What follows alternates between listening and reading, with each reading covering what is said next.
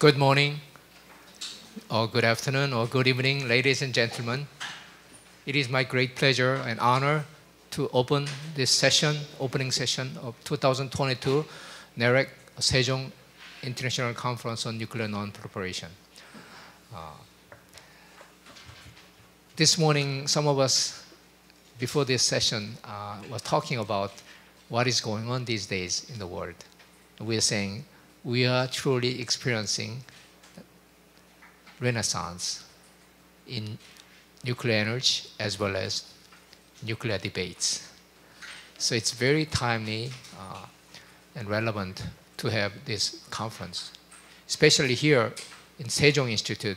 Sejong Institute is a premier national think tank, private think tank in South Korea, addressing many of the important strategic, global, national, regional issues.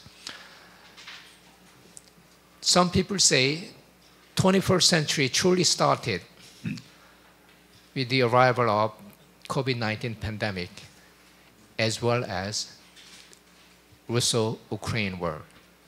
Now we're heading toward this new era, this unprecedented era with uncertainty.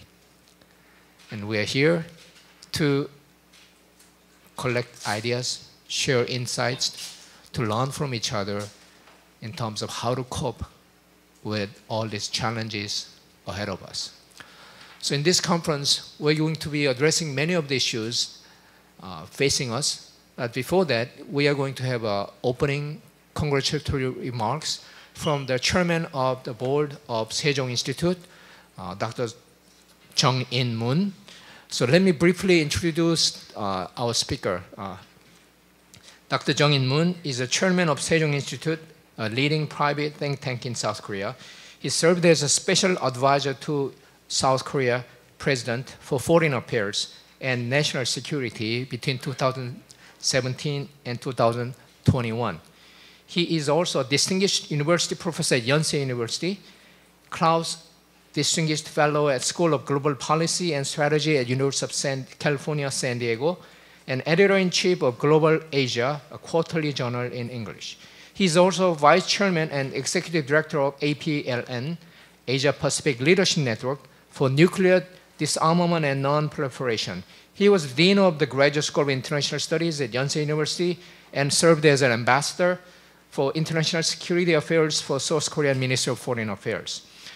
And he's also chairman of the Presidential Committee on Northeast Asian Cooperation Leadership, a cabinet level post, and currently serving as also distinguished invited professor at KAIST.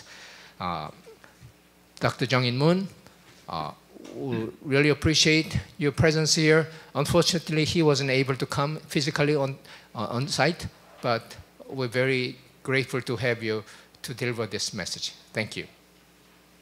Thank you. Thank you, Professor Im.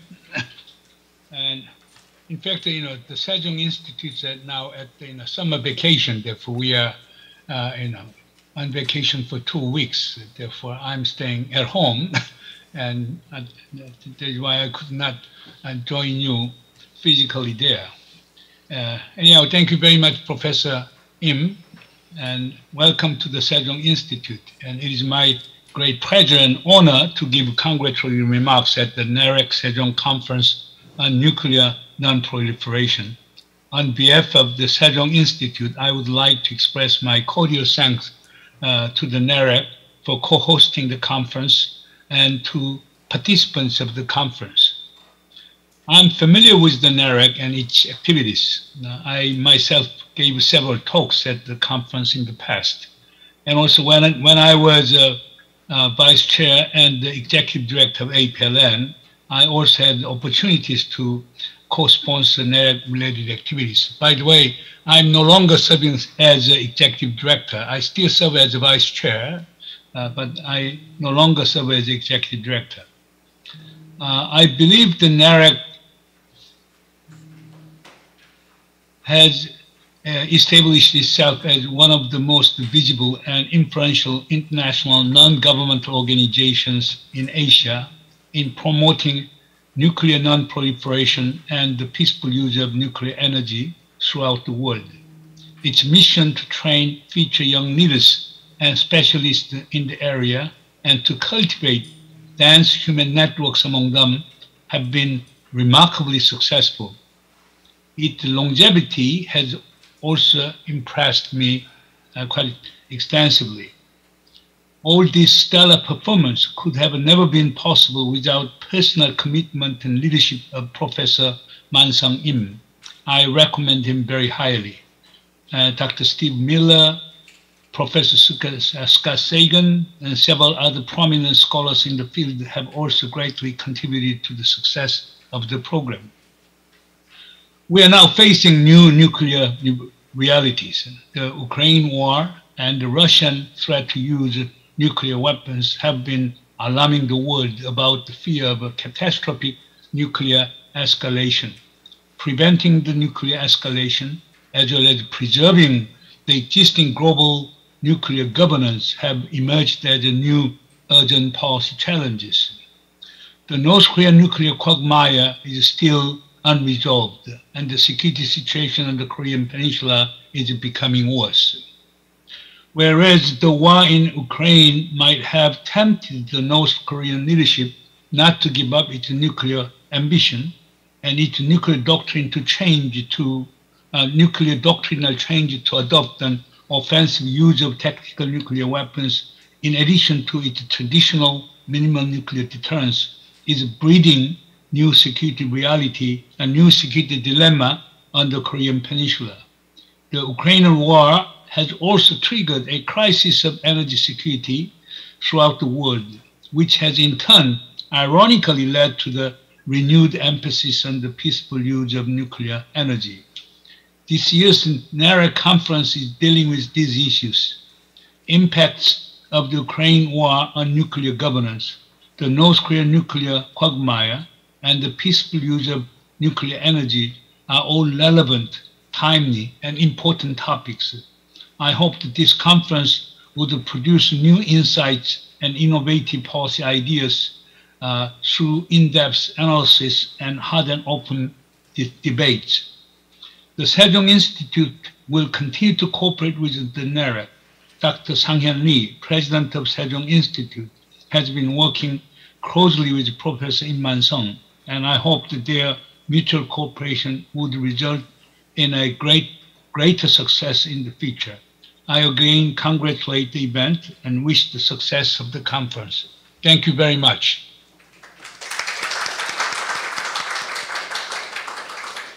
Thank you, Chairman Moon. Your support is truly appreciated. Thank you. Now I'm going to introduce the keynote speaker for this morning's opening session. Our speaker is Dr. Stephen Miller from Harvard Belfer Center. Obviously, he doesn't need an introduction. He's a household name in nuclear non-proliferation policy community. But it is my distinct pleasure or privilege to introduce him. In fact, Professor Miller is the only international speaker who was physically able to travel and come to the conference site. So that's especially appreciated. Professor Stephen Miller is a director of International Security Program at Belfer Center for Science and International Affairs at Harvard University's Kennedy School of Government. He also serves as the editor-in-chief of the scholarly journal International Security and co-editor of International Security Program's book series, BCSIS Studies in International Security, which is published by MIT Press. Previously, he was a senior research fellow at Stockholm International Peace Research Institute, called SIPRI, in Stockholm, Sweden, and was an assistant professor teaching defense and arms control studies in the Department of Political Science at the MIT. Professor Miller is a fellow of American Academy of Arts and Science, where he has long been a member of and formerly chaired the Committee on International Security Studies. He is active in the PAGWASH Conference on Science and World Affairs, an international scholarly association based in Rome. He is co-chair of U.S. PAGWASH Committee, a member of the Council of International PAGWASH, and chair of the executive program of International PAGWASH. Professor Miller has written extensively on nuclear weapons issues, U.S. security policy, and U.S. foreign policy. He has written or co-authored Soviet Union nuclear fission, control of nuclear arsenal in disintegrating Soviet Union, avoiding nuclear anarchy, containing the threat of loose Russian fissile material and nuclear weapons, war with Iraq, cost, consequences, and alternatives, nuclear collision, discord, reform, and nuclear non-proliferation regime, and etc. Professor Miller also serves as the member of International Advisory Board of NEREC. It is my distinct pleasure to introduce Professor Miller as keynote speaker this morning.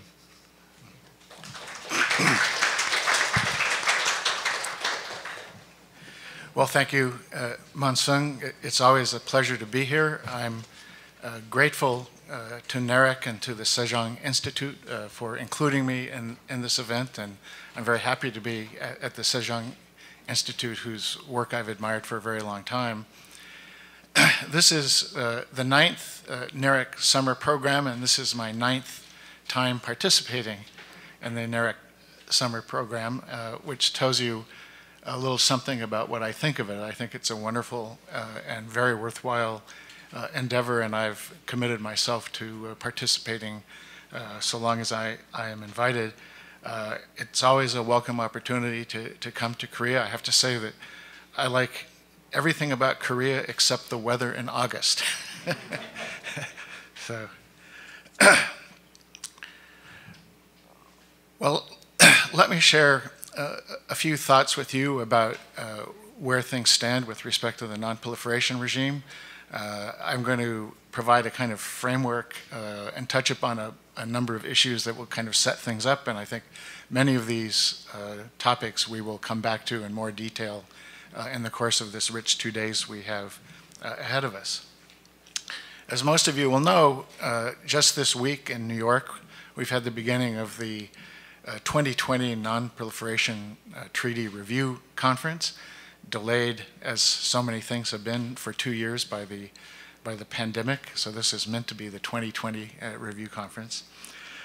So it's a time of stock taking and appraisal. It's a moment of assessment. It's a context within which much of the politics of the NPT system plays out in these NPT review conferences. It's a moment where states air their grievances and their complaints and their dissatisfactions. It's also an environment in which efforts are made to launch new initiatives that might strengthen and improve the regime. So it's a consequential moment in the history of the non-proliferation system. We also understand, as Professor Yim foreshadowed in his opening remarks, we understand that this review conference is happening in what amounts to almost a different world. And in part, this has to do with the fact that we collectively, as humanity, have experienced a global pandemic which has disrupted so many things, the timetable of many of our activities, the ways in which we interact, and of course it has impinged on the non-proliferation system as well. But more than that, there are a number of factors, contextual factors, which I think will influence the atmosphere within which the political ambiance in which the NPT review conference takes place. I thought I'd start by touching on a few of those. The first and most obvious, overshadowing much else, I think, is the war in Ukraine, a really shocking development, something that has really had a very dramatic, shocking effect in Europe because they thought they were living in one world, a world of peace, a world of Europe whole and free, and now they discover that they live in a very different world, a world of aggressor states, violence, good old-fashioned ugly war. For the non-proliferation world, this war has at least three implications. First of all, I think it has revived an argument about the value of nuclear weapons, because there is a school of thought that basically says if Ukraine had retained the nuclear weapons that it inherited from the Soviet Union, if it was a nuclear-armed state, if it had a capacity to protect itself against extreme scenarios by the threat of nuclear use, none of this would have happened. Ukraine would not have been attacked. Russia would not have dared to make this move. And so what does this imply for Iran, for example, or other states that might be inhabiting very difficult security environments? It's an argument for the acquisition or the retention of nuclear weapons. I happen to think this argument is wrong because, for several reasons, but above all because Ukraine never really had operational control of the nuclear weapons on its territory. In the early 90s, when the Soviet Union fell apart, the whole world was against Ukraine retaining its nuclear weapons along with the other newly independent states. For Ukraine, it was offered a stark choice between recognition and integration with, or at least some relationships with, the major institutions of the Western world, or the retention of nuclear weapons, and they chose to join the world rather than keep the weapons on their territory.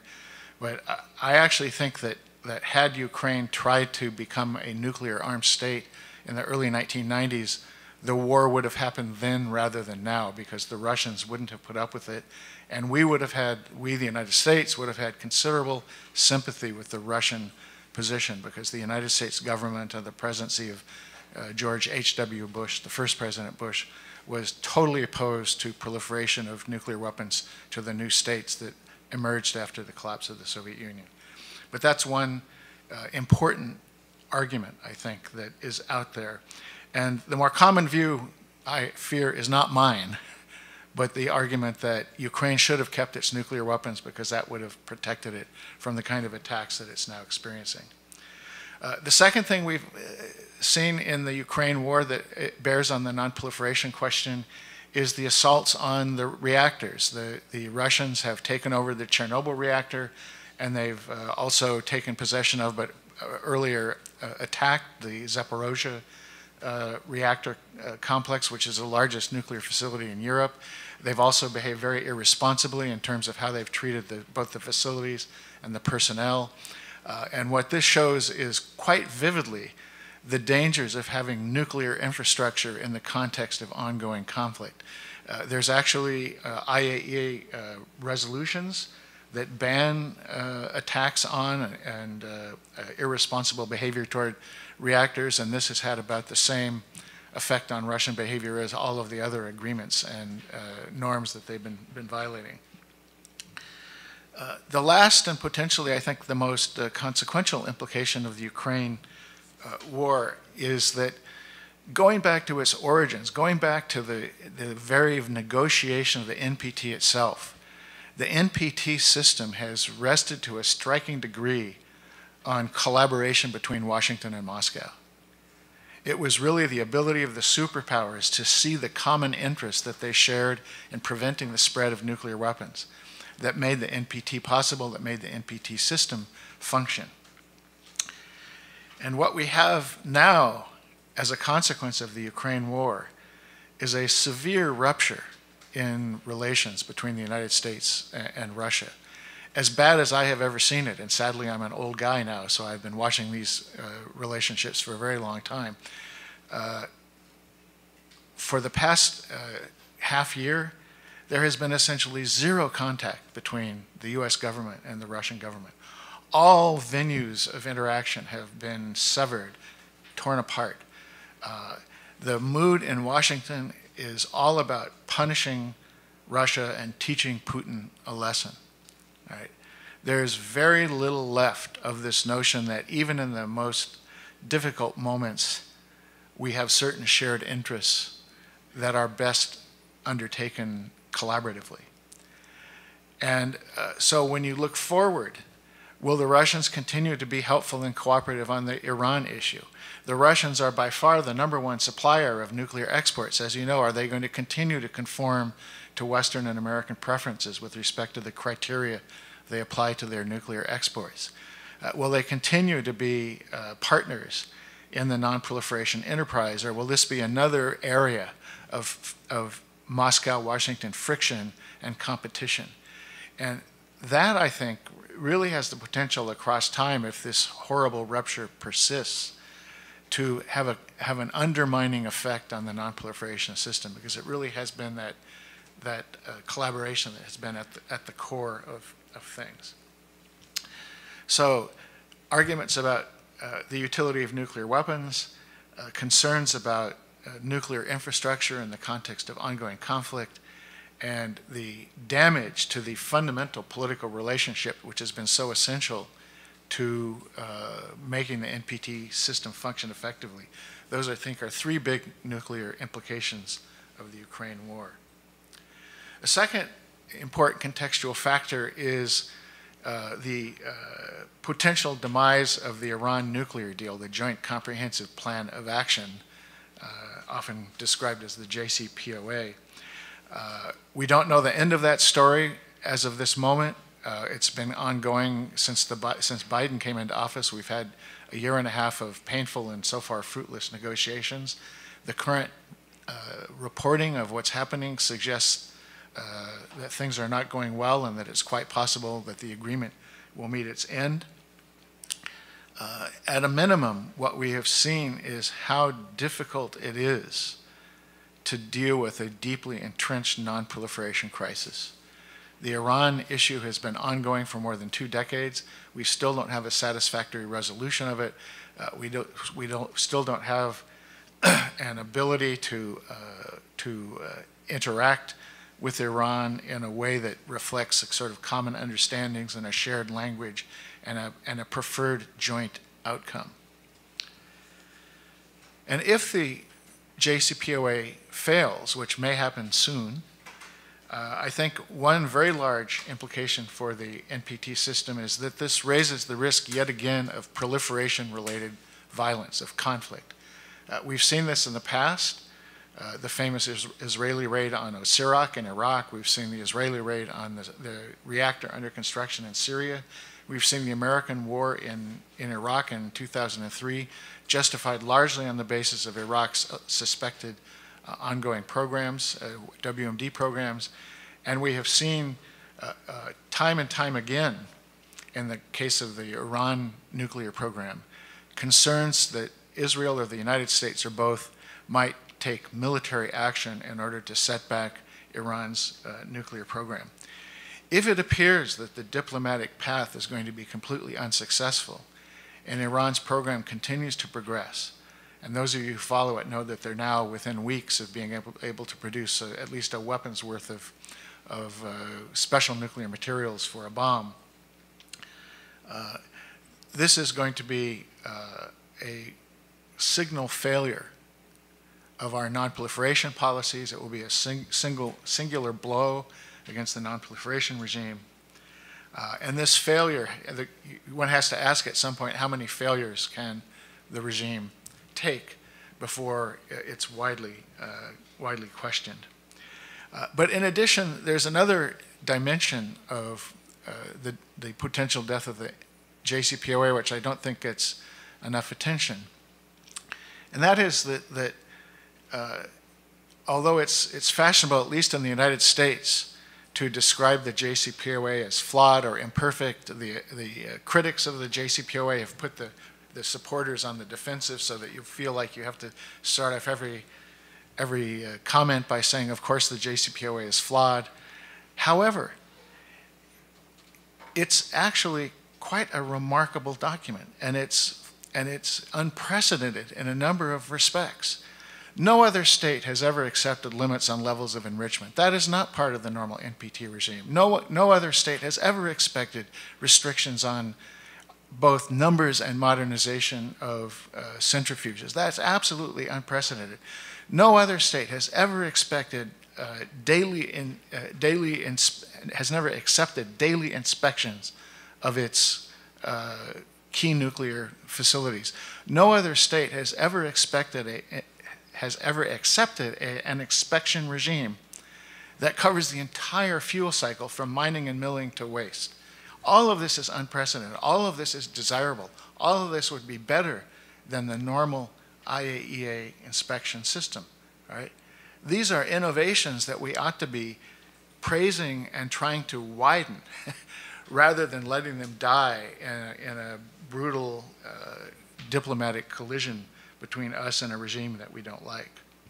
So we have the Ukraine war, we have the crisis over the JCPOA. A third point, which I'll touch on very briefly because you folks in this room will know more about it than I, but we have, of course, the unresolved North Korean nuclear and missile crisis. And I just put that there as a contextual factor without elaborating because I know you all know much about it and we'll talk much more about it. But here again, what you have is a protracted inability of the system to cope with a long-standing crisis.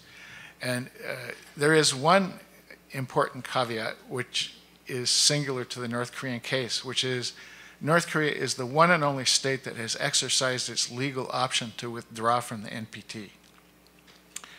And that's an important and unfortunate precedent that gets invoked occasionally, for example, by the Arab League when they get frustrated by this, what they see as the special treatment of Israel. But we have an Article 10 problem in the NPT, which is a very permissive withdrawal clause. And one has to worry about, as all of these frictions and problems accumulate, whether more states in the future will exercise that right. The fourth contextual factor, I've really put kind of two concerns here together, but one is the near total collapse of arms control.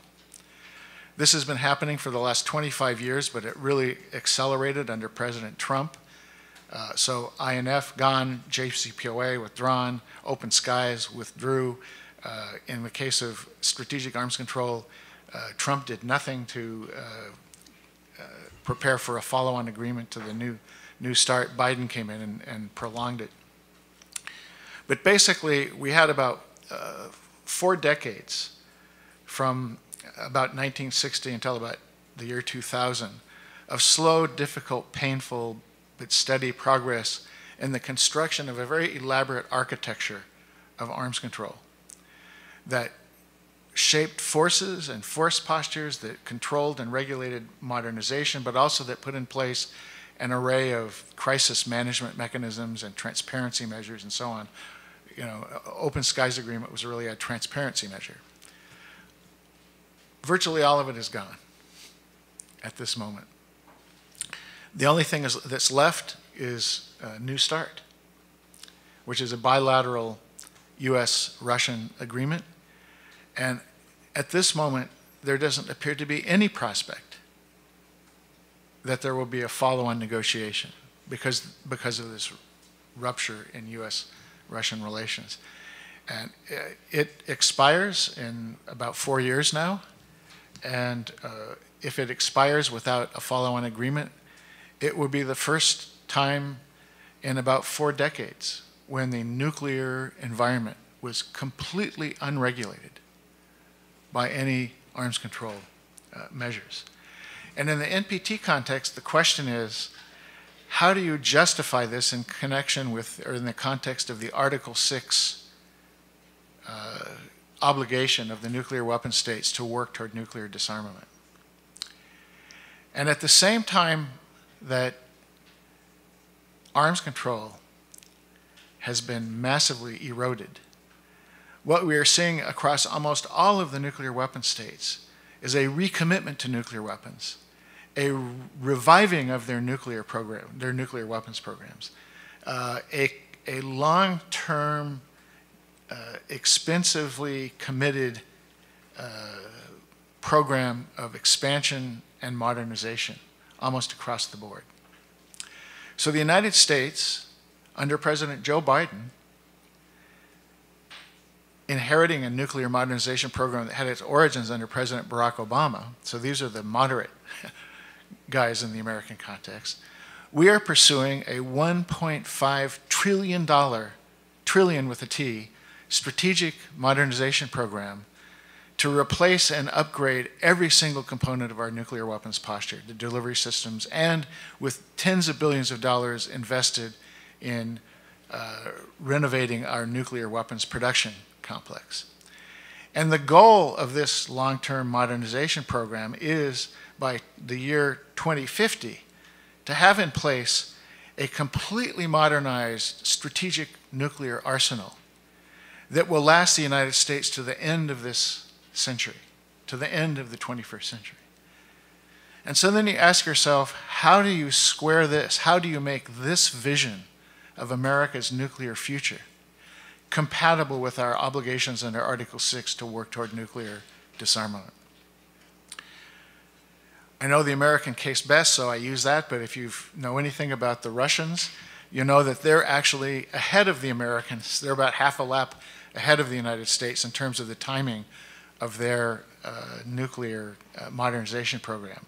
The Russians are developing a nuclear-powered cruise missile. The Russians are developing a nuclear-armed torpedo. They are developing hypersonic glide delivery vehicles. The arms race is moving into outer space. We now have a cyber dimension of the nuclear arms race. What we have is a lot of momentum behind both the collapse of arms control and the modernization of nuclear postures.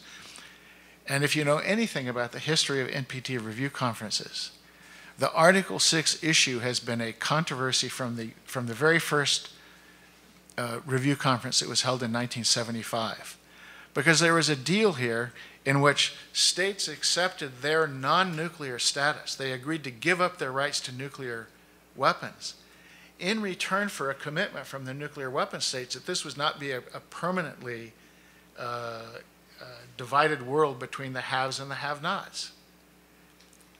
So however nonchalant or complacent Washington and Moscow and Beijing and other nuclear armed states may be about the Article 6 issue, the reality is that among a number of the opinion leaders around the developing world, people do care about Article 6, and they do believe that it's a serious obligation, and they do believe that there should be tangible progress in the right direction if the NPT bargain is going to be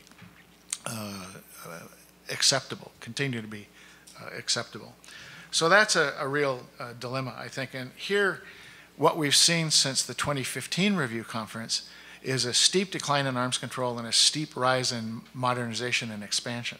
So that this is a difference from past deals, past review conferences. And then the last contextual factor I'll touch on, there are obviously many others that I could identify, but I think these are big ones, and I don't want to spend too much time here. But what we saw in the interval since the last NPT review conference was the negotiation of the Treaty on the Prohibition of Nuclear Weapons, the TPNW. And to some extent, this reflects a wide international frustration with the behavior of the nuclear armed states, with the failure to take seriously the Article 6 obligation, with the lack of any real evidence that there's genuine movement in the direction of nuclear restraint. Right? And it has big potential implications for the NPT system because there is a non-trivial school of thought out there, particularly among some of our European colleagues, that the TPNW, as it's usually called, is actually a preferable alternative to the NPT, right? Because it calls for a complete ban on nuclear weapons for everybody. No exceptions, no exemptions, no fuzzy language. Right? So for example, Tom Sauer at the University of Antwerp has written that non-nuclear weapon state members of the NPT should withdraw from the agreement, and if they haven't already done so, sign and ratify the TPNW. The effect is the same for them, which is they're committed to be non-nuclear, but they're no longer associated with this flawed NPT system, which allows some people to have nuclear weapons and pretend they're committed to disarmament, while others are treated as pariahs, even if they pursue what they claim as civil nuclear programs. So what we have in the TPNW, I think, is not only a sign of the frustration that many parties have around the world with the Article 6 controversy, but in addition, a kind of institutionalization of the polarization between those who think that nuclear weapons are undesirable, illegal, unlawful, immoral, and those who believe that nuclear weapons are necessary, important, essential to our security, right?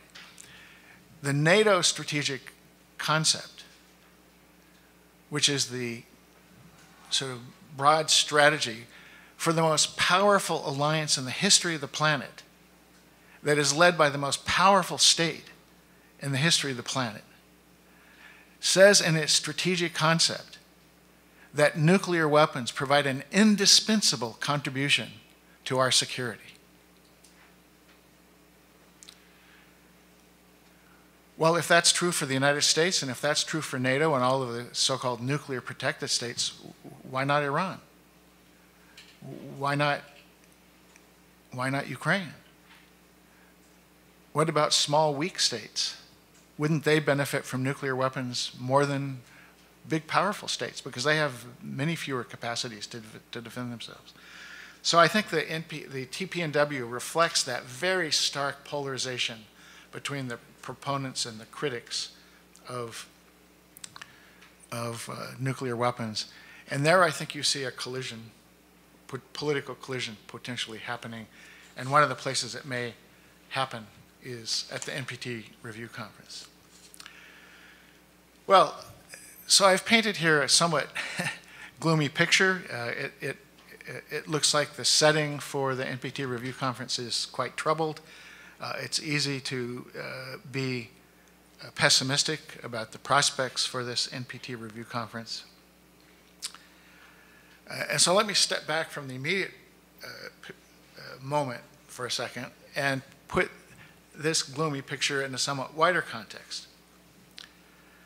Because the truth is that throughout its history, the NPT has been marked by friction, fights, failure. At least half of the NPT review conferences that have taken place are regarded as failures in the sense that they were unable to achieve a final document, or in one case in 2005, because the Bush administration was a very bellicose mood, they failed even to agree on an agenda for they spent an entire month in New York arguing over what the agenda should be and never succeeded, and then disbanded without. And of course, there's been periodic crises of the NPT system. In addition, there have long been dissatisfied groupings within the NPT. The non-aligned movement, for example, is quite regularly very critical of the state of affairs within the NPT system. And at every NPT review conference, they put in a white paper. At this point, it's basically each white paper is a variation of the last white paper. And they complain about Article 6, and they complain about export controls, which they think deny them the rights that they were promised under the NPT for access to nuclear technology. They complain about discriminatory behavior. Why does India get treated separately and specially? Why does Israel get special treatment, right? This is discrimination. They complain always about Article 6. They complain even about nuclear protected states. You know, we focus on the 5 acknowledged nuclear weapon states and the 4 others, so 9 total nuclear armed states. But there are 30 states that enjoy the protection of nuclear weapons by virtue of the nuclear guarantees from the United States. So 30 out of the roughly 200, 15% of the international system enjoys the protection of nuclear weapons. Well, why should some parties enjoy the indispensable security provided by nuclear weapons and many others not? So this is viewed as hypocrisy. It's viewed as discrimination, and they don't like it. Well, the non-aligned movement is 125 member states and 25 observer states, so it's 150 of the 193 members of the UN. So this is not a trivial piece of the international community. It's most of the international community finds itself objecting to various features of the NPT system as it exists. If you go on Bill Potter's Monterey Middlebury Institute website, he has a section where he collects all of the documents of the non-aligned movement related to NPT, and you can read through these documents and see for yourself. But the Arab League, 22 member states, is routinely and regularly objecting to various what they see as discriminatory aspects of the NPT, particularly in the way Israel is treated compared to the way Arab and Middle Eastern states are treated.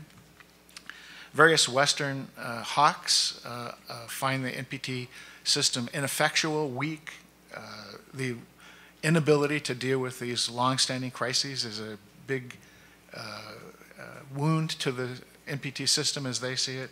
So lots of dissatisfied parties, and this has long been true. So lots of friction, lots of failure, lots of criticism. Nevertheless, this is the 10th NPT review conference. This is a system that has survived for more than 50 years. And it's not just survived. When it started in the 1970s, it had only a few dozen members. Now it's the most universal treaty regime in the entire international system. Over a period of decades, state after state after state has joined the NPT. So it's not that the system is falling apart, it's the system has become almost comprehensive. In addition, the safeguard system, which started out in a very primitive and simple way, has evolved across time to become much more elaborate, much more sophisticated, much more transparency involved. And it's difficult to make progress, and there's always resistance to make progress, and the states that need to be inspected always say, why are we always asked to do more when you're not fulfilling your obligations, you nuclear weapon states? Nevertheless, there's constant efforts to improve the system. So we have a bigger, wider, more comprehensive system that functions more effectively now than it did at its origins. And in the largest picture frame, in the 1960 presidential campaign, President Kennedy famously predicted that there might be as many as, 25 nuclear-armed states by the mid-70s. Secretary of Defense McNamara, likewise. There was an expectation in those days that any state that wanted nuclear weapons and had the technical capacity and the financial resources to afford them would get nuclear weapons. And in one of the more famous early pieces of work in the arms control literature, Albert Wohlstetter wrote about what he called life in a nuclear-armed crowd, because the fear was that this would be a fairly common phenomenon. And yet here we are, 7 decades into the nuclear age. There are only 9 nuclear-armed states. So somehow the system has been successful in restraining numbers of nuclear-armed states. So on the one hand, we see this very troubled picture, and on the other hand, we see a mechanism that has done rather well at achieving its core purpose. Well, that, I think, brings us to what I think of as sort of the core puzzle of the NPT, and this will be my last sort of subset in my remarks. But we live in a world in which 184 of the 193 member states of the United Nations have judged that their interests are best served by choosing not to have nuclear weapons. Most of the international system prefers to live in a non-nuclear world. Why? That's the question. Why? It's that choice that makes the NPT possible. And I think it's especially a puzzle if you think about what I was saying about the way in which the nuclear weapon states justify their own possession, right? They insist, the United States insists, Russia insists that nuclear weapons provide unique and indispensable contributions to their security, that these are valuable, legitimate, sovereignty-protecting instruments. So why should states choose not to have them? And there's another aspect of the puzzle, which is who would be capable of having them? Well, Israel is thought to have had nuclear weapons by 1970, probably by the late 1960s, at a time when it had a population of a couple million and was a poor third world state. North Korea is small, isolated, and nuclear armed. It seems likely that most states could get nuclear weapons if they made the decision to do so. You know, people, I see this a lot in the Iran debate, act as if nuclear weapons are some magical thing that are hard to develop. There are hurdles, of course, but the reality is that nuclear weapons are 1930s science and 1940s engineering, right? That's all you're asking a state to be able to do, is to function as well as a small group of Americans did in 1942. At Los Alamos, a computer was a human being with a slide rule.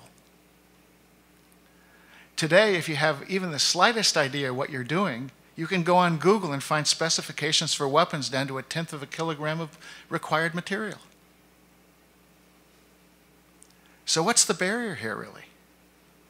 The barrier is people choose not to do it. It's not technical. It's not financial. So that's very important to understand, and I think it's one of the misframings of the Iran picture. How far is Iran from a nuclear weapon? Every state on the planet is probably within 2 years of having a nuclear weapon. That's how long it took us to do the weapons in World War II, when it had never been done before, when we didn't have the infrastructure, when there was no literature about how to do it, when no one on the planet had craft knowledge of building nuclear weapons.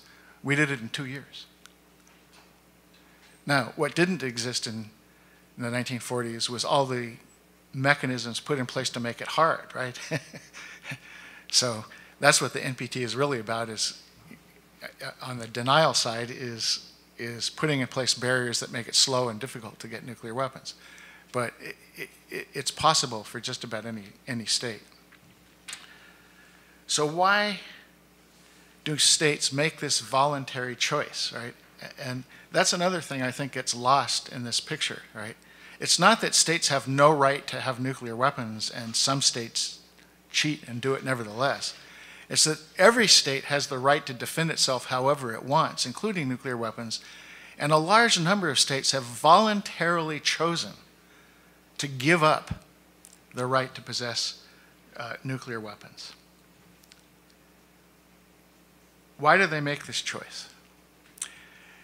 And then, as I touched on earlier, choosing to join and choosing to remain are two different things. But with the single exception of North Korea, every state that has joined the NPT system has remained within it. Despite all of these problems, despite all the complaints, despite all the criticisms, despite all the concerns about hypocrisy and discrimination, only North Korea has withdrawn from the treaty, even though it's very easy to withdraw from the NPT. So how are we to understand this puzzle?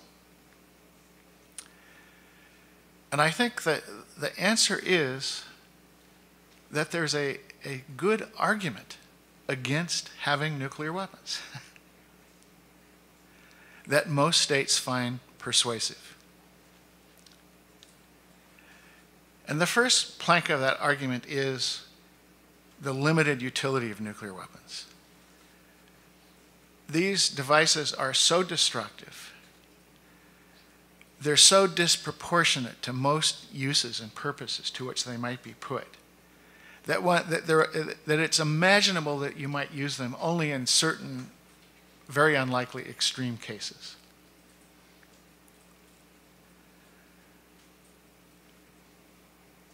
In addition,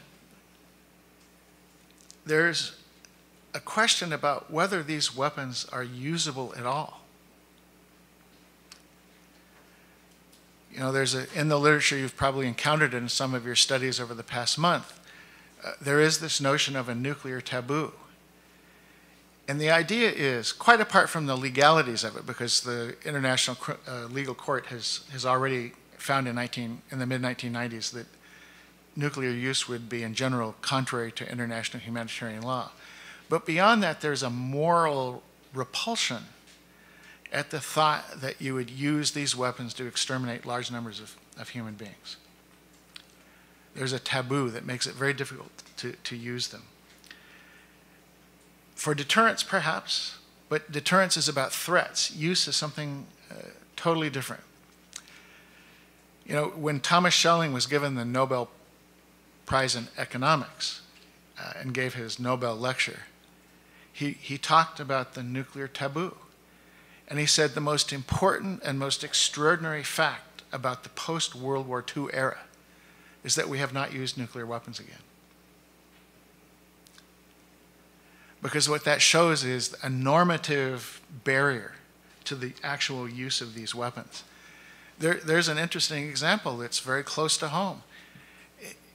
In the early phases of the Korean War, the Allied forces got pushed back to the Pusan perimeter, almost thrown into the sea, tiny little corner of Korea, hanging on by our fingernails, a perimeter that had vulnerable spots that almost got ruptured. And we had essentially an operational nuclear monopoly at the time. The Russians had exploded a device but did not yet have deliverable nuclear weapons in their arsenal. The only precedent at that moment was not non-use, but use. Yet we didn't use nuclear weapons. That was the beginning, I think, of the non-use tradition. It happened here on the Korean Peninsula. There's also a sense in which there's now a widespread norm of non-proliferation, not only a norm against use, but a norm against possession. And at least for some states, that may be a part of the answer of why they're reluctant to have nuclear weapons, because they're reluctant to violate this norm. Then there's the issue of costs. You know, basically to choose not to have nuclear weapons, it's a judgment that the costs of having them exceed the benefits. Well, I've already suggested the benefits are somewhat limited because the utility is remote and the usability is questionable. But what are the costs? Well, there's a political diplomatic cost. What cost has Iran paid? All right. Iraq, what cost did it pay? Right? When you get on the nuclear bad guys list, life turns out to be pretty unpleasant. Right? And then there's the economic cost. People are prone to say nuclear weapons are cheap. Well, that's certainly true if you're the United States and you spend $850 billion a year on defense. But if you're a small state, the cost of nuclear weapons have the opportunity cost that they limit your ability to have other kinds of power that would be more usable in the kinds of scenarios that are more likely to really confront your national decision makers. So there's an economic cost that I think is not inconsequential for some states.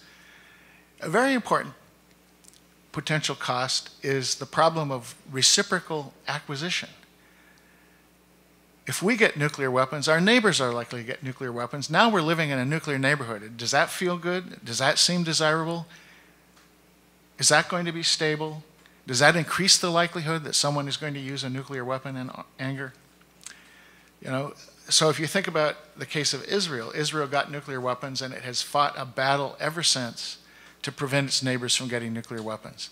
And they've had to attack Iraq and they've had to attack Syria and they're considering attacking Iran, which is still a problem for them. Egypt now is pursuing nuclear technology. That's likely to be a worry for Israel.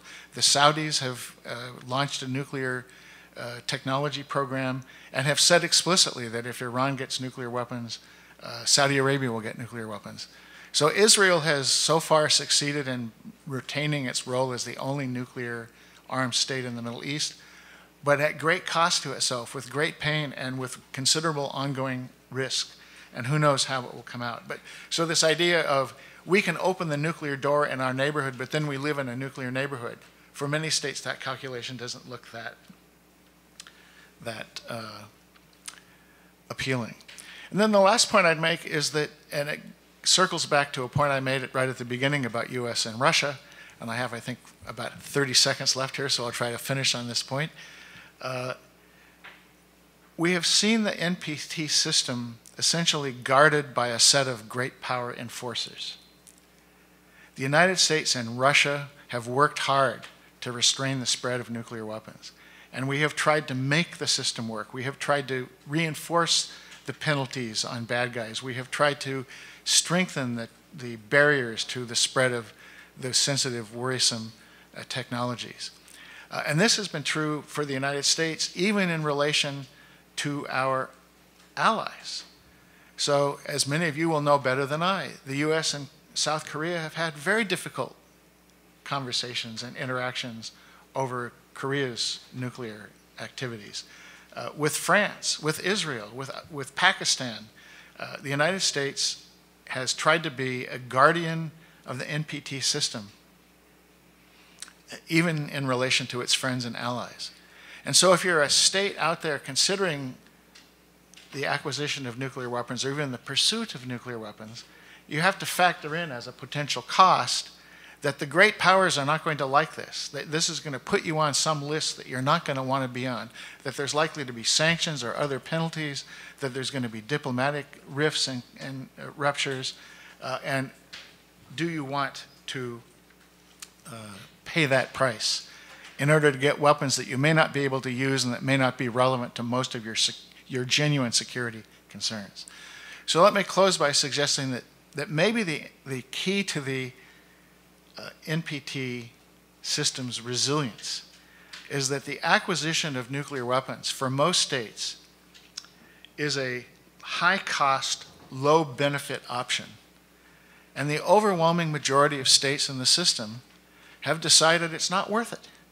And they'd rather be in the NPT as a non-nuclear weapon state and be operating in a context in which they can voice complaints and have some influence, rather than live in Albert Wohlstedter's life in a nuclear-armed crowd. And so, for all the troubles that I started out describing right at the beginning of my talk about the context for the current NPT review conference, you could say that the NPT today is in a somewhat normal state, which is to say it's imperfect but invaluable, it's troubled but it's durable. Thank you.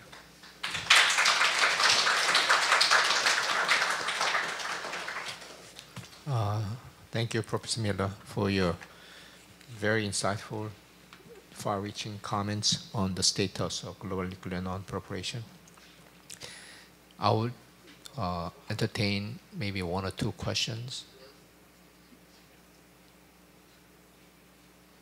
or any comments to the opening keynote speech. There's a couple back there. Okay, so Aman from India, and then I see Kervin from USA raising their hand. Yes. Hello. Yeah. Good morning. I wanted to ask, like, what do you think would be an ideal way for the disarmament? Thank you. Perhaps we can go also with Kervin's question. Yes, go ahead. Use the microphone, please. Aman is from University of Delhi. Fellow. Kervin is a student in nuclear engineering from University of Florida. Yeah. Ah, very good. Yeah. So my question relates to the nuclear taboo.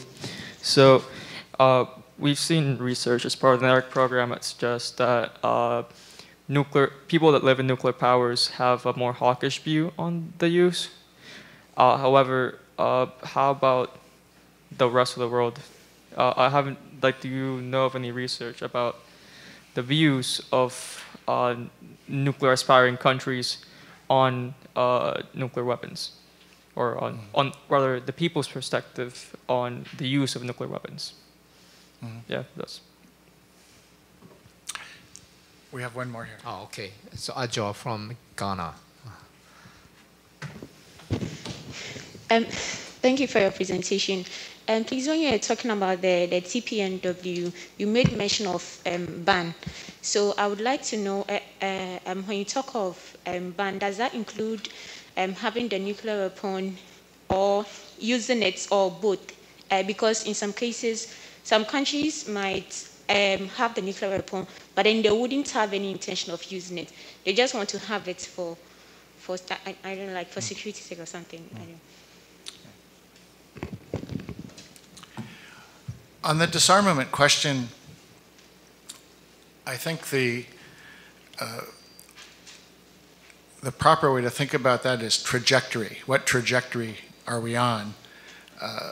No one expects that it will happen or would have happened in any circumstances quickly. But from 1945 to 1986, the number of nuclear weapons went like this, in a linear fashion. Every year, more weapons, more weapons, more weapons. And not a few weapons, huge numbers of weapons.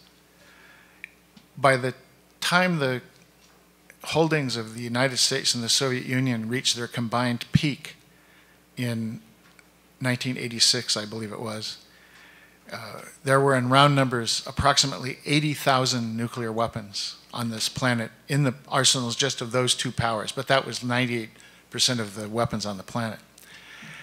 Every one of those weapons, or the overwhelming majority of them, were many times more powerful than the weapons that were used in Japan in 1945, and some of them orders of magnitude more destructive. So very difficult to make the argument that you're respecting your Article 6 obligations and that you're working in good faith, which is the language of Article 6, working in good faith toward nuclear disarmament, when you're engaged in the most ghastly arms race in human history. Now, as the era of arms control began to accumulate, the agreements were used to bring those numbers down. So then now you can say, we're moving in the right direction, we're putting in place restraints, we're negotiating agreements that constrain the abilities of the two sides to engage in these all-out arms racing. And then in 1991, the Soviet Union fell apart. And we were dealing with a completely new geopolitical reality, one in which President George H.W. Bush proclaimed both a new world order and a strategic partnership with Moscow. And the idea was, now we have harmony among the big powers. Now we have an ability to cooperate very deeply and extensively. Now we have a shared interest in minimizing the inadvertent, the accidental risks associated with having all these nuclear weapons around. And sure enough, the numbers came down much, much further. And at that point, you could say, well, there's still too many nuclear weapons and we're still not that close to nuclear disarmament, but the trajectory was like this. And the political relationship was such that you could imagine more progress in the future. All of that ended around 2000. Just to choose a round number, I personally date what I call the turning of the tide to the defeat in the US Senate of the CTBT, the Comprehensive Test Ban Treaty, in 1998, I believe it was. And since then, what we've seen is a retreat from arms control. What we've seen since then is a return to what you might call nuclear-focused strategic doctrines. And then, as I mentioned, in the recent years, the rediscovery of modernization. And now, if you look, you'll see there's a modest literature out there claiming that we're back in a big arms race. This time it's a three-way arms race because China matters too. And meanwhile, one of the huge differences between the world of 1991 and the world of 2022 is that we have two regional nuclear balances. So India and Pakistan are both very substantially modernizing their programs. They're gradually developing what you might call an American-style triad. They're accumulating larger numbers of weapons, although it's in the hundreds rather than the thousands, as with the US and Russia. And of course, in Northeast Asia, we have, in some ways, the most nuclearized region in the world, pivoting on North Korea's nuclear capabilities. But we have the intersection of Russia, China, the United States, and North Korea, so 4 nuclear-armed states, and 2 nuclear-protected states, Korea and Japan, who are part of the American alliance system. So that particular regional dynamic is heavily nuclearized. Right? That didn't exist in 1991. The South Asian nuclear balance didn't exist in 1991. And then what you have is the intersection of what you might call these multiple nuclear orders. Right? So China, in some ways, is the central pivot because it's connected to the Russian-American nuclear relationship. It's deeply connected to the Northeast Asian nuclear relationship, but it's also deeply connected to the South Asian picture because India and China are rivals. China and Pakistan have a close relationship. So you have reverberations through the entire system because of the interconnectedness of these nuclear balances. So you see the world growing more nuclearized and the nuclear orders becoming more complex rather than moving in the direction of smaller numbers, more constraints, better and more ambitious agreements. So that's how I would think about it. And the goal, I would think, would be over the long haul to reconstruct an arms control architecture that imposed very substantial constraints on deployed nuclear weapons. And I think the world would be happy with that, but it's a long way from where we are. On the nuclear taboo, our speaker in the next session, Scott Sagan, has done some very important work, experimental work on how strong is the nuclear taboo. And to the dismay of people who believe in the taboo, he's found that Americans, at least, are surprisingly willing to use nuclear weapons under certain hypothetical scenarios, basically to save American lives in conflict situations. The public would be prepared to support nuclear use. So that provoked a huge debate, and there's been counter work done to try and refute Sagan and his colleagues. But the taboo is an attitude. It's normative. It's not anything tangible or real that you can describe and see. So it's very hard to assess. Is it real? There's been a debate for a long time. Is there really a nuclear taboo? If real, how powerful is it? And it may be, for a long time it was said that there was a non-proliferation taboo, that is on the spread of nuclear weapons. And then India and Pakistan got nuclear weapons. So was there still a taboo? How many exceptions does a taboo allow? But at any rate, what we do know is that whatever taboo it exists, it's not impermeable, it's not perfect. It exists only until someone has a different attitude. So that's the big worry, and that's why we are always concerned about, for example, even in the case of the Ukraine war, there were instances in which Putin made nuclear allusions that caused people in the US to be very upset about the potential that nuclear weapons might be used in this war. On the TPNW, it's a complete ban on the possession of nuclear weapons. And it's meant to be universal, so no exceptions, no legal acknowledgement that some people have a right to have nuclear weapons. And the argument really is that this is superior to the NPT precisely because it's a clear, simple, unambiguous ban that has no discriminatory or hypocritical components to it. It was supported by 122 states and the UN General Assembly. It had an entry into force provision that required 50 ratifications. The sufficient number of ratifications have been achieved, and so the very first review conference of the TPNW took place just earlier this summer. And there is, again, a normative argument that basically says the nuclear weapon states, no matter how much they protest and reject the TPNW, will find themselves under normative pressure by the weight of world opinion. Most of the international system objects to the possession of these weapons and has been prepared to join a legal instrument, a legally binding instrument that makes it unlawful to have nuclear weapons.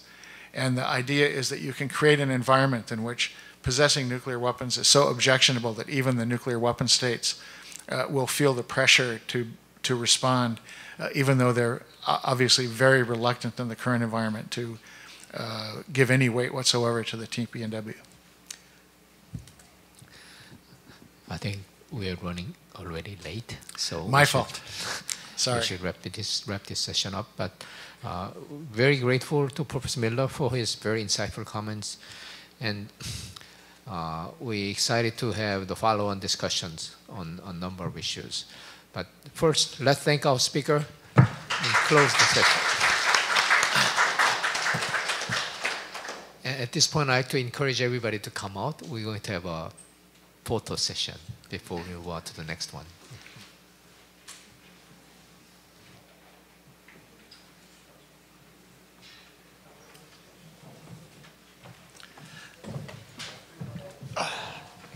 Okay, I hope that was...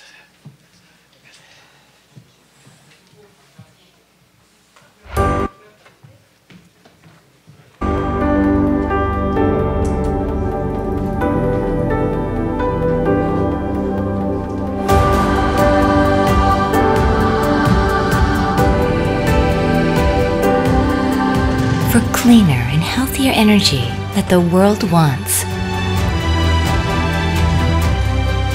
KHNP is growing with the world. A global energy company, Korea Hydro and Nuclear Power.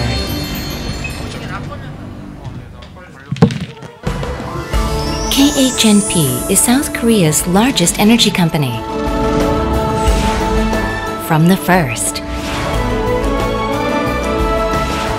to the greatest and the best. The early challenges KHNP took on were the first steps forward to producing better energy and have now become great steps in the history of energy production. KHNP is a total energy company. Korea's largest power generation company produces 1/4 of the domestic electric power with renewable energy, such as nuclear power, hydropower, pumped storage power, solar PV, wind power, and fuel cells.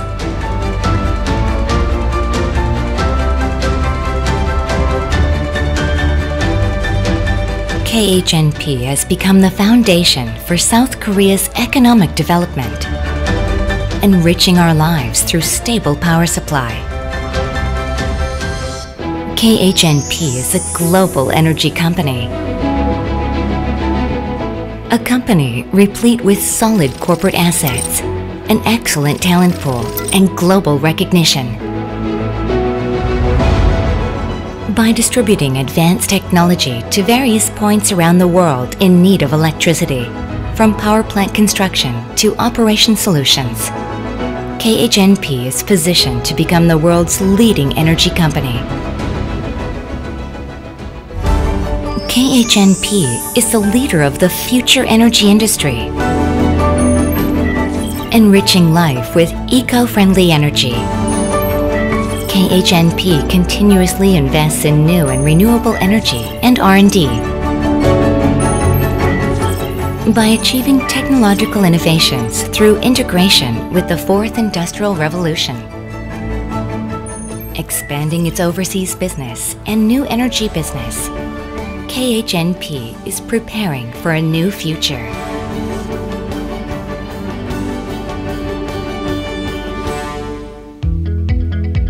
KHNP pursues social values. As a leading company in the energy industry, KHNP paves the way for shared growth through collaboration and win-win growth. As a contributing member of the local community, KHNP actively provides generous support for and takes the initiative in developing the local economy, improving the living environment, and revitalizing the local culture. As a global energy leader, KHNP also strives to fulfill its roles and responsibilities abroad, beyond Korea.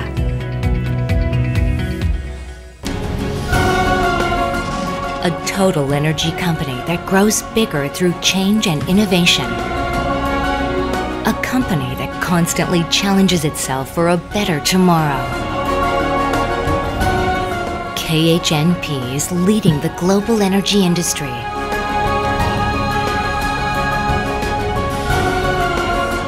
A trusted global energy leader. Korea Hydro and Nuclear Power.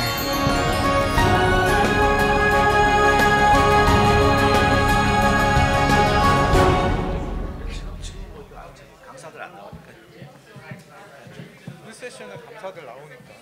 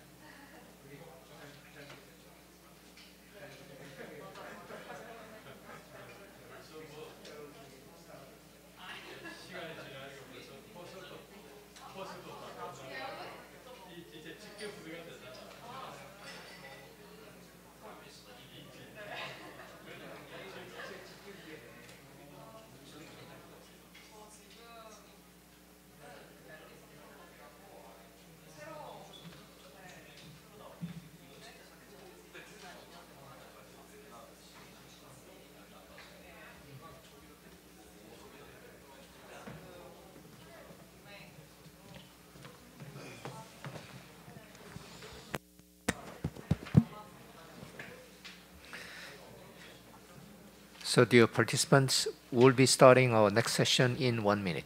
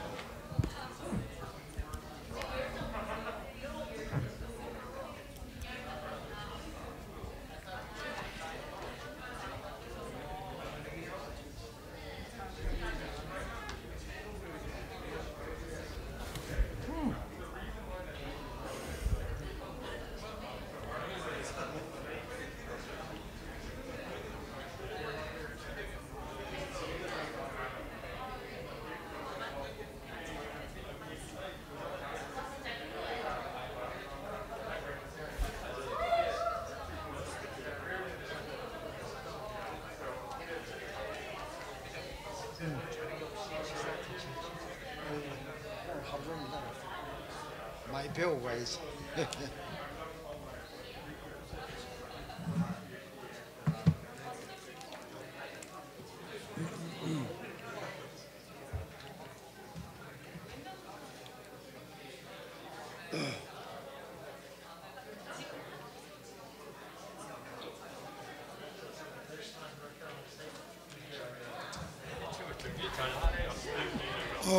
아주 뭐 정리가 잘 됐어 아주.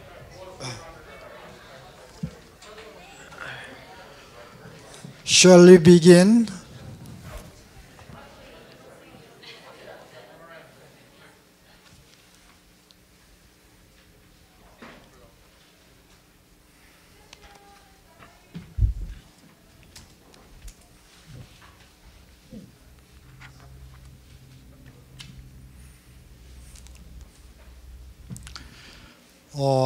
I heard Stephen Miller's lecture very interesting, and I discovered the new meaning of MPT. What does MPT stand for? After hearing his lecture, N is nevertheless, P is promising, and T is treaty. So, nevertheless, promising treaty is MPT. And let me go into the first panel.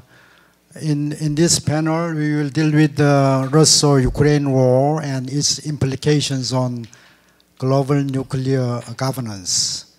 The first keynote speaker is Scott Sagan from Stanford University. He waited so long, and I'll give you mic to Dr. Scott Sagan.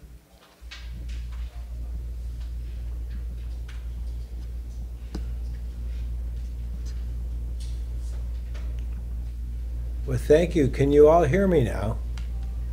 Yes. Okay, let me make sure I'm sharing my screen properly.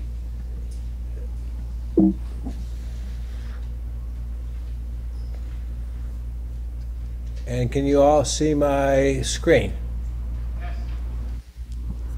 Perfectly. Okay, well, let me start just by saying I regret that I'm not able to join you in person today. It is unfortunate, and I am jealous that Professor Yim and Dr. Miller and many of you are there together. I wish I could be there with you. I would greatly prefer that.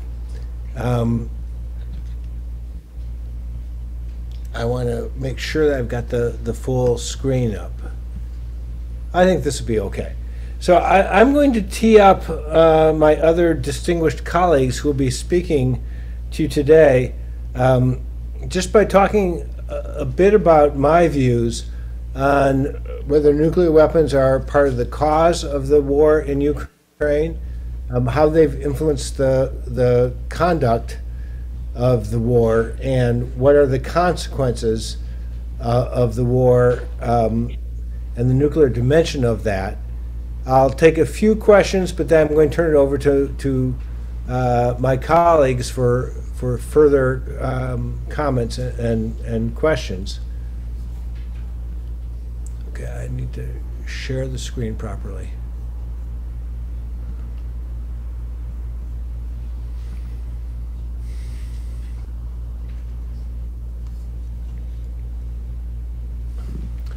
So first, I want to say that there was a very good piece by Snyder called Nukes, Nazis, and NATO that basically, I think, has strongly demonstrated that the claims that Vladimir Putin made about the causes of the Ukraine war were fabricated. They were his efforts to create opposition to intervention and to create popular views at home that would support him from his aggressive acts. The idea that nuclear weapons were part of what caused this, that the United States and Ukraine were involved in building their own nuclear weapons in Ukraine, that Lavrov in the quote here from 1st March suggests, has been totally fabricated. There's no evidence for that. When this became less plausible, the Russians started talking about biological weapons programs jointly with the US and Ukraine, and again, there's no evidence that that was the case. There were certainly bio-defense programs, but no bio-offensive weapons programs. The idea that there were Nazis in the Ukrainian regime is, again, totally fabricated. The idea that 70% of the Ukrainian vote went for a Jewish president should be just a strong piece of evidence that the idea that there was a Nazi at the head of the regime is a fabricated argument. There were certainly some very far-right militia and other groups in Ukraine, but they were not part of the central government nor at the heart of the central government.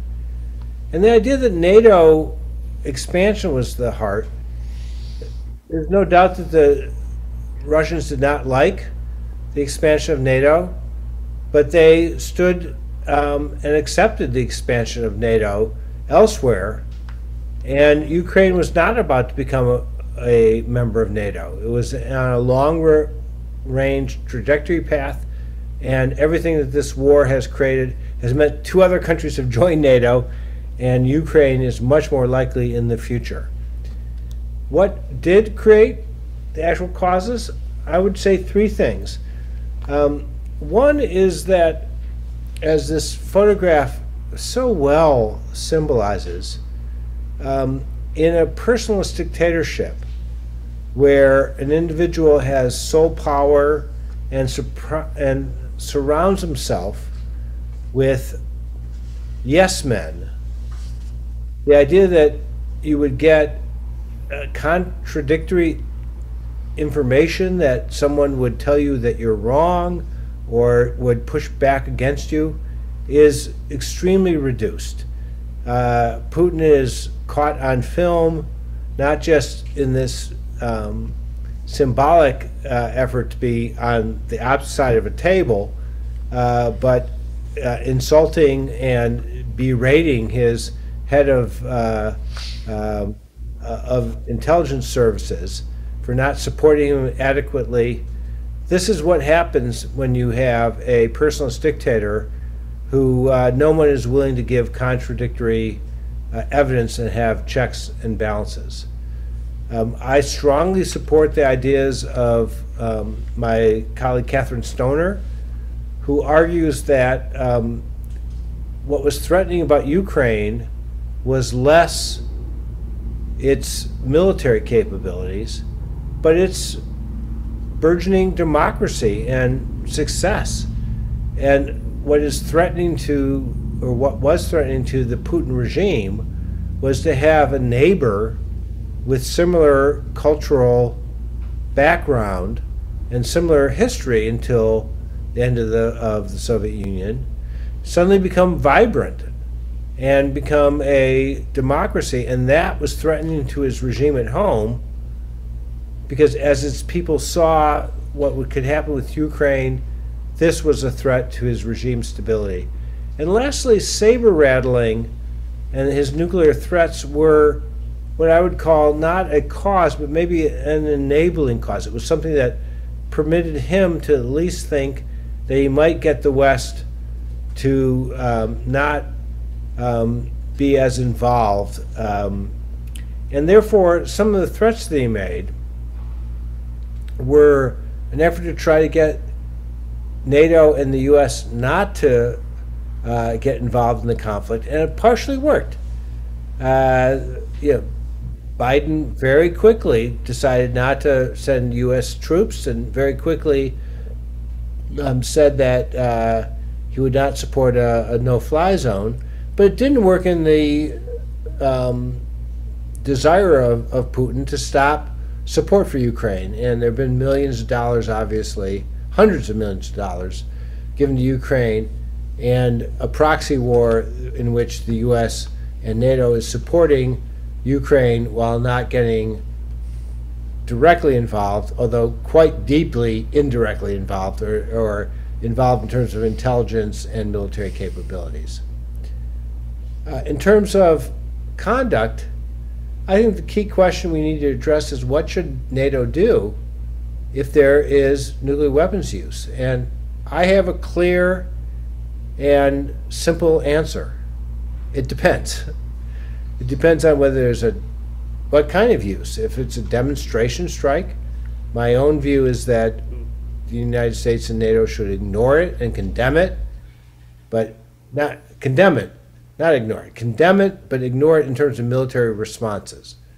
If there is a military target that is attacked, that depends on how important the military target is, and that we should consider the constraints that we have thus far had in terms of not sending U.S. troops, not giving direct involvement. We should reconsider those and potentially attack, get involved directly, attack Russian forces in Ukraine, and potentially attack Russian forces in naval forces south of Ukraine, and potentially even attack forces inside. But the key issue here is that we should not escalate in terms of nuclear use, but consider using conventional weapons to attack the forces that are involved here. And if there's an attack against a civilian city, an effort to try to end the war the way we did in 1945 through a terrorist attack against the city, we should condemn that. We should not respond in kind, but respond forcefully, militarily, against Russia.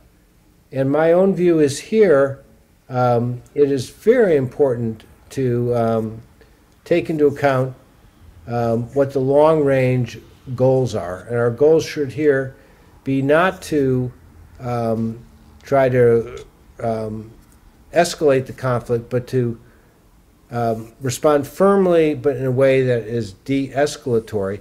And secondly, we should try to deter that use now. by telling the Russians that any use of nuclear weapons will be responded to forcefully, and any use against civilian targets will be a war crime, and any military officer who follows the president follows Putin in executing something will be subject to war crime tribunals.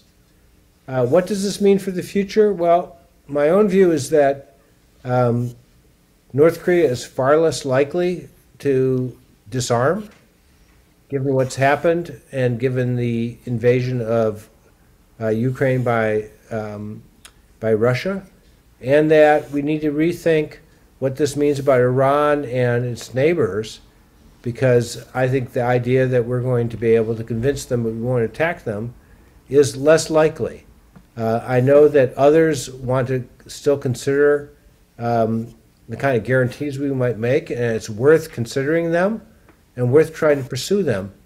But this current attack makes this harder and more challenging. So I look forward to our conversation this evening. We're in a deep, deep military conflict that has made this a second Cold War, and that we need to rethink what this means, not just about nuclear stability and crisis management, but also for the future of nonproliferation. And I thank NEREC for opening up this conversation, and very much look forward to our discussion this evening. Thank you. Thank you. You gave us more minutes to talk about, and do you have any question to Dr. Sejong? Yes, over there.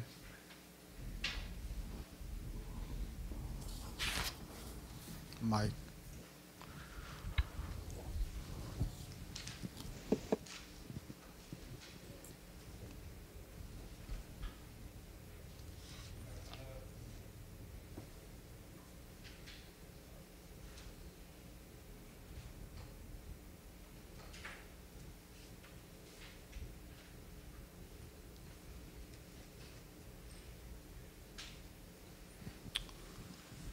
Hello, sorry. All right, so I'm Kevin Goss. So my question is, would it be possible to make an international procedure to handle nuclear emergencies within conflict zones? Because in the past, right, we've had those sort of agreements like 1914, the Christmas armistice, but also Russia historically has had the way they handle invasions is that they destroy the land as they retreat. So that way, armies like in a Napoleon invasion couldn't continue, right? So similarly, they could employ a strategy where they cause a nuclear emergency and then retreat, if that was the case. So yeah, would it be possible to make that type of procedure? Thank you. It's a really interesting question. I would note first off that the Christmas armistice of 1914 was not an agreement. It was not a treaty. It was not negotiated by a higher level. It was an on-the-ground level decision by local forces. Let's just not keep fighting, and create a zone of armistice for this particular day. And that may well be the case in some cases, that local fighters will decide for the sake of humanity towards each other to stop fighting. So I don't rule that out. It's a promising note, but it's not a government policy, and nor can it be negotiated. What I find so disturbing about this war in Ukraine is that the Russians have not just violated the UN Charter by attacking in a war of aggression Ukraine. It's that they have also increasingly given evidence that they're violating the laws of armed conflict in the way that they're fighting. And I should note here that there's a false equivalence that some countries or some speakers have given. Well, they say, well, you know, the U.S. had war crimes in Afghanistan. We had war crimes in Iraq, and the New York Times won a Pulitzer for their reporting on attacking of civilians in ISIS-controlled Syria. And the difference here is important. There are violations of the laws of armed conflict in all wars. What we saw in Afghanistan and Iraq is that when the United States did this, the U.S. government arrested and put on trial, and if deemed guilty, put in prison the individuals who committed war crimes during those conflicts. The difference is that in Ukraine today, Putin has not just permitted such war crimes to exist, but he was actually promoted or given promotion to the units that have been involved in rape and pillage and murder. So the Russians are using violations of the laws of armed conflict as a way to intimidate the Ukrainians. And it hasn't worked thus far, but it's been deeply tragic and should be called out for all the attention it deserves. Okay. Thank you very much, Professor Sejong. My question is, would you be able to elaborate on the assertive methods that the West could utilize to deter and discourage Russia from ever considering to use nuclear weapons in the Russo-Ukrainian conflict? Thank you very much. Here I have only limited insights, and it's partly because Putin has been making decisions on his own, and that's part of the disturbing aspect that we're facing today. I think it is important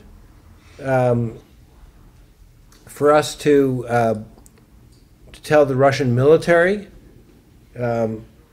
quietly, if we have contacts with them, and publicly in a more general sense, that the United States has a long history of going after war criminals. And any attack against a civilian target would be a war crime. And that's not a strong deterrent, but it is still helpful. I think we should discourage Putin by saying that we'd respond. But the trick here is not to commit ourselves to what I've called the commitment trap. To not say, oh, for the sake of deterrence, we should give a really bold statement that we'd respond in kind and we'd use nuclear weapons. The problem of doing that is that if it fails, then you're sort of caught in a trap that, for the sake of your honor or your future credibility or your domestic political credibility, a president might feel that he, or in the future, she, might have to respond in ways that don't make sense or won't be reasonable. So I like the Obama administration's nuclear posture review that said, with respect to biological weapons, that anyone who uses them against us, we will respond with conventional capabilities that will be devastating, and will make sure that anyone, not just the leader who chooses to do that, but anyone who executes it, will be held fully accountable. I think that kind of general statement would help deter. How much, I don't know, but I do think that it is helpful to think about this ahead of time. Professor Sejong, I have a question for you.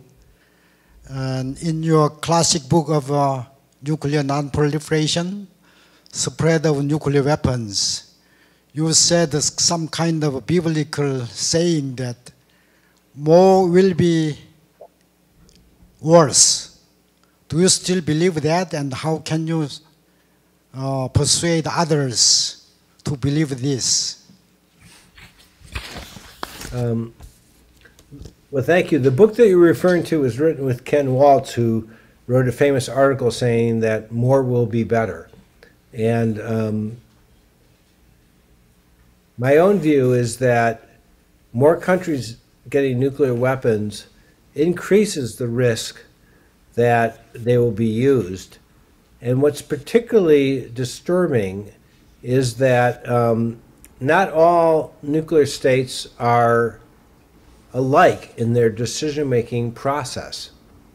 And what's particularly worrisome is when countries that are run by personalist dictators acquire the bomb, where a decision maker makes decisions based on his own whims, where someone surrounds himself with yes men who will say yes, no one will respond, we'll be able to take over the country quickly, don't worry about it, which is, I think, what happened with Putin, where no one will tell the dictator that your assumptions are wrong. And that's what happened, for example, with Saddam Hussein invading Kuwait.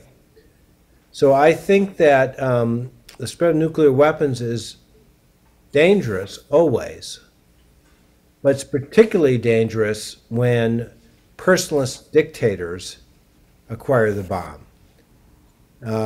And that suggests to me that North Korea is very worrisome today. So I'm very interested in people's views in this meeting about how South Korea should respond. I hope by maintaining the U.S. alliance and not acquiring your own weapons, because I think that creates other kinds of problems. But I'm also really worried about what happens next with Iran and Saudi Arabia, because those countries do not have checks and balances on their decision making. And it's important. Deterrence does not require pristine rationality. It requires that decision makers who are not perfectly rational have checks and balances on them, so somebody can say, sir, that information's wrong. Sir, that's not the right way of thinking about this. And so we need to have democracies with checks and balances making decisions, not personalist dictatorships. Thank you. With this, let's us give him big applause to Dr. Sejong. Thank you. We will start other speakers. Let me introduce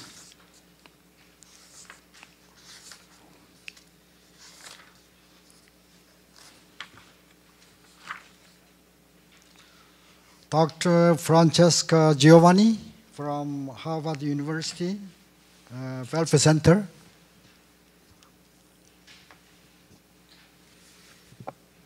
Can you hear me? Yes. Wonderful. Well, good evening from Boston and good morning to everyone who is sitting in the audience. I really want to thank, like Scott has done, Mansung Him and the NEREC staff for this invitation. I have been used to come to South Korea in August. It's an invitation I always treasure. And so I hope to be invited again next year, maybe in person. So I've been asked to add my 2 cents to what Scott has said about the Ukraine war and somehow the impact that the Ukraine war is having or might have on the global nuclear order. And I just want to caution all of us in thinking about, drawing reflections and conclusions on the Ukraine war for 2 reasons. Wars are inevitably complicated issues. They are very dynamic. We are still in the middle of it. So being able to draw really, conclusions or, assertions might be a very dangerous and precarious exercise. But I also think that there is a second reason why it is so difficult to make sense of the Ukraine war. It's fundamentally because many of the guidance principles that we have that go back to the Cuban Missile Crisis and the Cold War might not be applicable to the current nuclear age we are living in. And I want to begin actually citing former Secretary of Defense Bill Perry, who was cited in an excellent article by Eric Schlosser together with Scott Sagan on The Atlantic. And Secretary Perry made the following observation. He said the risk of a full-scale nuclear war were much higher during the Cold War. The odds of a nuclear weapon use, however, are higher today. And in my view, his statement really reflects both the unprecedented period we are living in, right, where we have very little guidance on how to navigate and interpret what we are living, and also the contradictions of this global nuclear age. Now, to be clear, nuclear instability didn't start with the Ukraine war. And in a certain sense, you can say that the Ukraine war was fundamentally a symptom of a much deeper and much larger problem. As Steve Miller has illustrated, we have come from a number of years of instability, unpredictability, the unraveling of the arms control architecture, a series of proliferation crises, our inability to put on the table incentives for North Korea and now for Iran to halt their nuclear ambitions, the decoupling between the US and China when it comes to technology, for example. So all these things that started way before the Ukraine war. But I think what's surprised about the Ukraine war is that our predictions about nuclear crisis and the potential use of a nuclear weapon was actually elsewhere, but not in Europe. If you look at many of the scenarios and studies we have done over the years, the classical scenario was about India and Pakistan or Northeast Asia. No one would have imagined that today, at the heart of Europe, we are thinking and talking about the potential use of nuclear weapons. So as you can see, the scenarios we worked with somehow do not reflect many of the dynamics that we have not been able to capture. Now, I have written at the very beginning of the war that there could be a possibility for Russia to use tactical nuclear weapons. And I want to underline that I think is an unlikely case, but it is not implausible. And in my view, there are three reasons that make the scenario unlikely, but not impossible. The first one is the stakes that are in this war. Now, on February 23rd, Putin has said very clearly that this is a country that he cannot lose.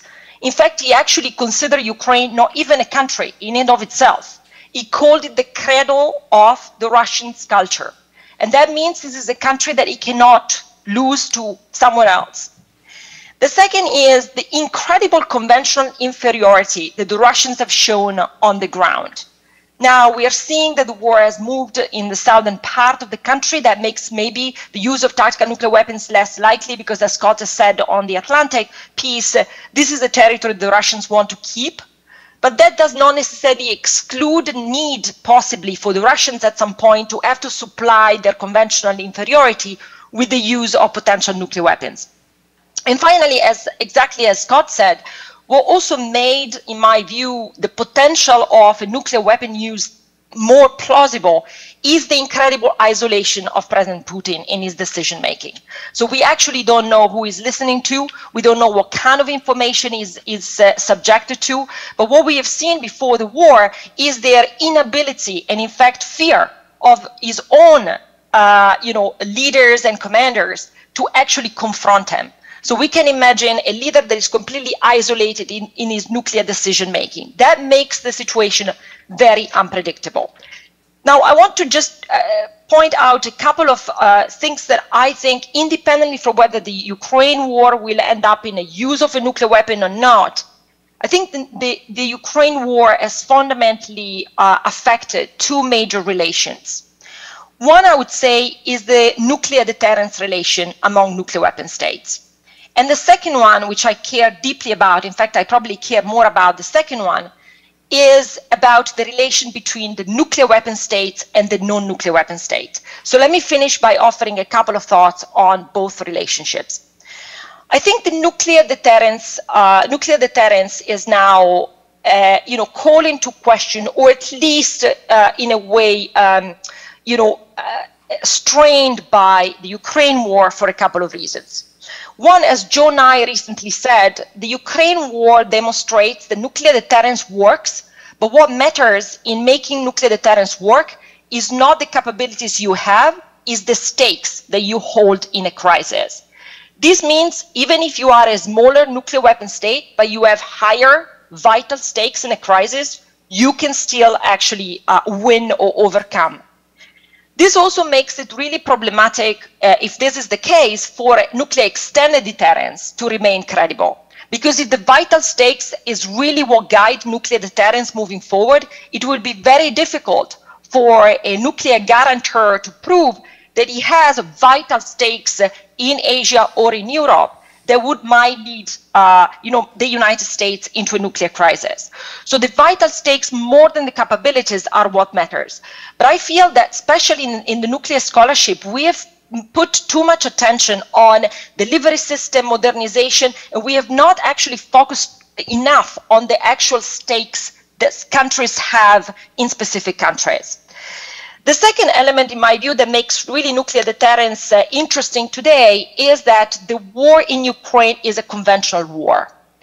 But what we are seeing here is in a proxy war between the United States and Russia, what is happening today is that both countries need to restrain their conventional capabilities and their attacks to avoid end up into a nuclear escalation ladder. So conventional war management will become increasingly important in the future. At the same time, in my view, the Ukraine war has also revealed rather the inutility of some fancy and very sexy technologies. Where are the hypersonic, for example? Where is the cyber weapons? Why weren't they used? Or in some cases they were used, but with very little utility. So I think this Ukraine war shows some very interesting things about the conventional war management that maybe we haven't thought about. And then the final point on the deterrence side is that information warfare is becoming increasingly important. And as you have seen in the propaganda machine of the Russians, but also the propaganda machine that maybe we are listening to, we see and understand this war in a completely different terms.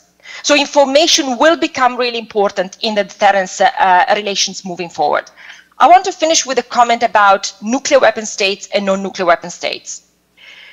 I did write a recent piece in the Arms Control Journal on the question of negative security assurances. And I wanted to do this because to me, the Ukraine war is read in a very dramatic way in Europe and in the United States, but it must be really dramatic and almost shocking if you see it from the lenses of a non-nuclear weapon state that is actually has no protection, is under no nuclear umbrella, he has no nuclear capabilities.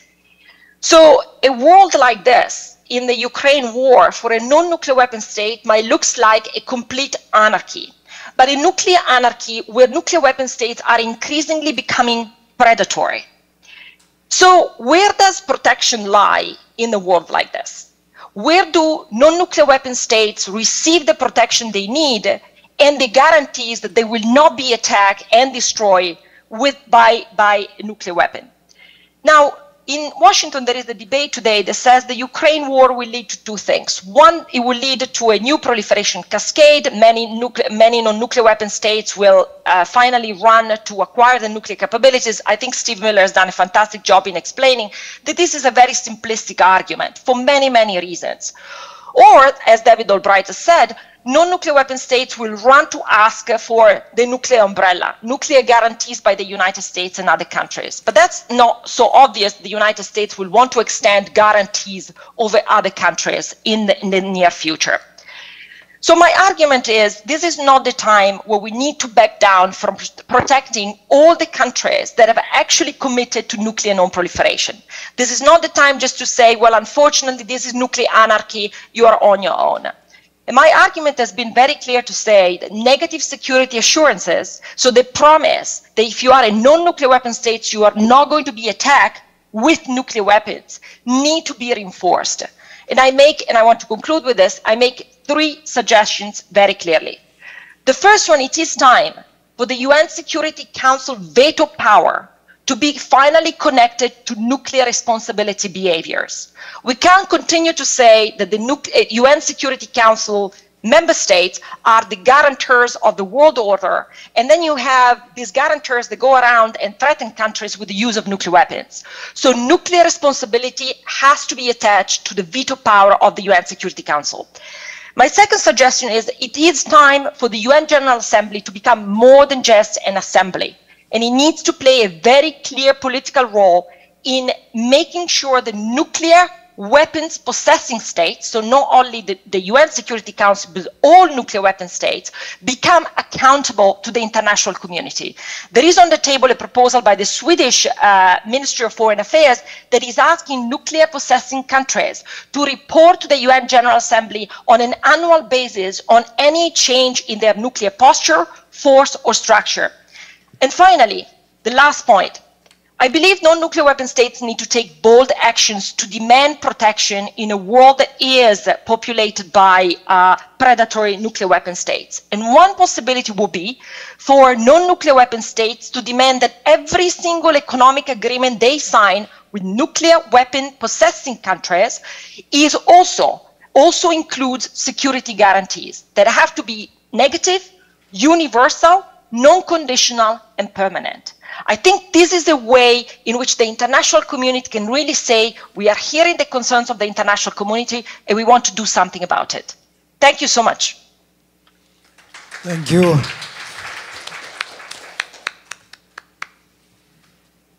After hearing other presentation and then discuss, right?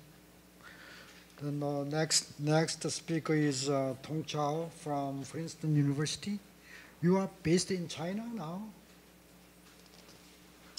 I was based in China, but I recently joined Princeton University's program on science and global security, and I will be here for 1 year as a visiting researcher. And after that, I will return to Beijing. Oh, glad to see you again. We saw in Beijing very often, but you are in the United States. You are free to talk now. I'm joking. Anyway, please. You know, as long as I need to go back to China, as long as I have family members and friends in China, I will always have to speak with as much carefulness as possible. But let's address today's topic about the impact of Ukraine war on global nuclear governance. I will make a few points. A lot of great points have already been made. I think, for one, Russia's nuclear saber rattling during the Ukraine war promotes the notion that nuclear weapons can play an important role in defending national interests, including in non-nuclear scenarios. I think a number of countries, including China, are very sympathetic to Russia's rationale and Russia's narratives of why it needs to invade Ukraine. And these countries genuinely believe that Russia is simply defending its legitimate security interests. And therefore, the Russian efforts to raise the significance of nuclear weapons to conduct nuclear saber rattling did not receive very strong pushback from these countries. And that works to legitimize, to some extent, such nuclear saber rattling behaviors. And from the Chinese perspective, and maybe this is true to some other countries as well, the Russian nuclear saber rattling actually worked. It helped achieve its intended goal of deterring direct NATO military intervention and discouraging NATO countries from imposing much stronger much stronger economic sanctions on Russia, and providing much stronger military support to Ukraine. So the effect of Russian nuclear saber rattling is recognized in countries like China. And the way that Russia practices nuclear signaling during the Ukraine war also indicates to many observers in other nuclear weapon states that a nuclear weapon state doesn't really need to issue explicit threat of nuclear use in order to achieve the goal of deterrence and dissuasion at the political, economic, and conventional military levels. Rather, the country can issue implicit nuclear threats by conducting nuclear exercises with nuclear weapon systems, by conducting tests of nuclear capable weapon systems, by broadcasting the movements of nuclear missile units, or by simply showing off one's nuclear briefcase, right? The so-called nuclear briefcase, which is the presidential device that can be used to issue nuclear orders.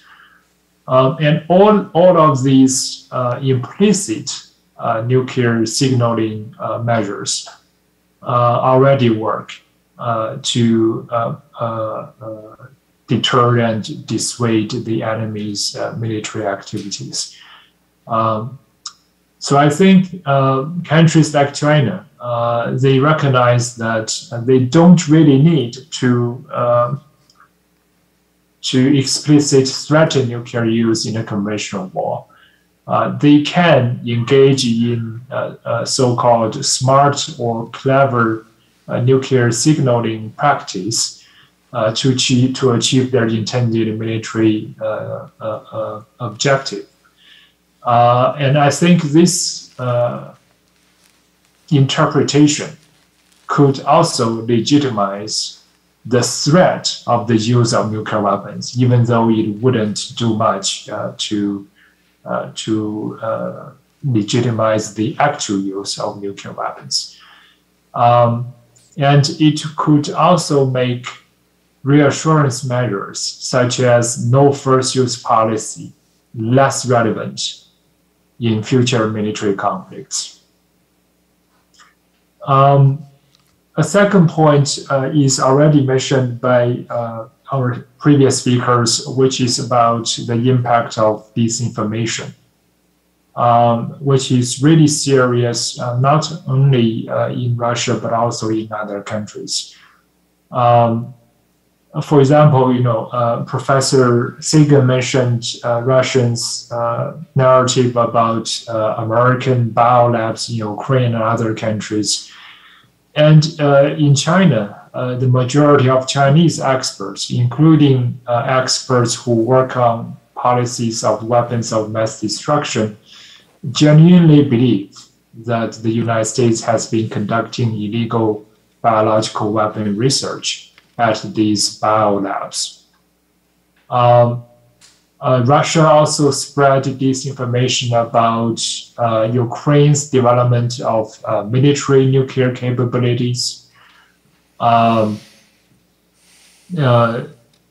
as a result of these false claims, countries like China have developed even less trust about Western countries. Many Chinese officials and experts are blaming Western countries for spreading disinformation. And this affects these countries' understandings and interpretations of other related issues. For example, Western countries have criticized Russia for conducting military operations near civilian nuclear facilities in Ukraine. Even today, I think there is report that Russian forces are launching conventional military attacks from places very near nuclear power plants. So from the Western countries' perspective, these are irresponsible behaviors. They could endanger civilian nuclear facilities. But in China, many nuclear experts are blaming the Western countries for spreading disinformation and for demonizing Russia, because they don't believe Russia has indeed been conducting such activities, military activities, near Ukraine nuclear power facilities.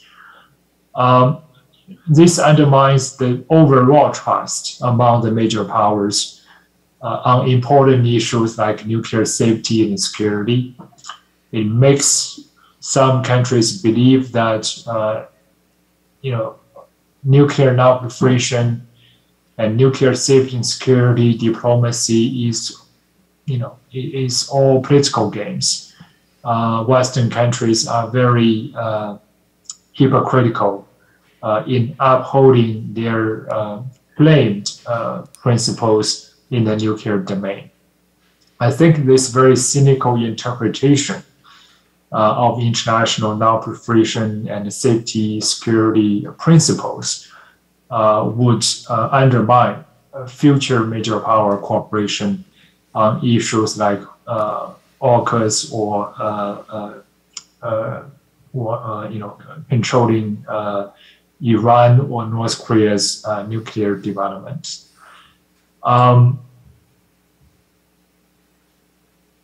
The last point I want to make before finishing up is,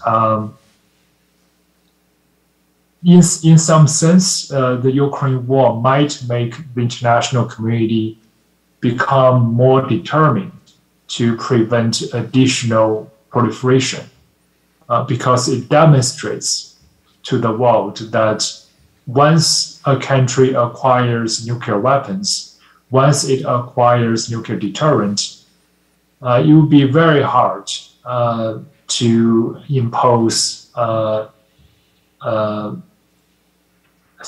lethal economic, crippling economic sanctions, or to or basically to impose real threat to the country.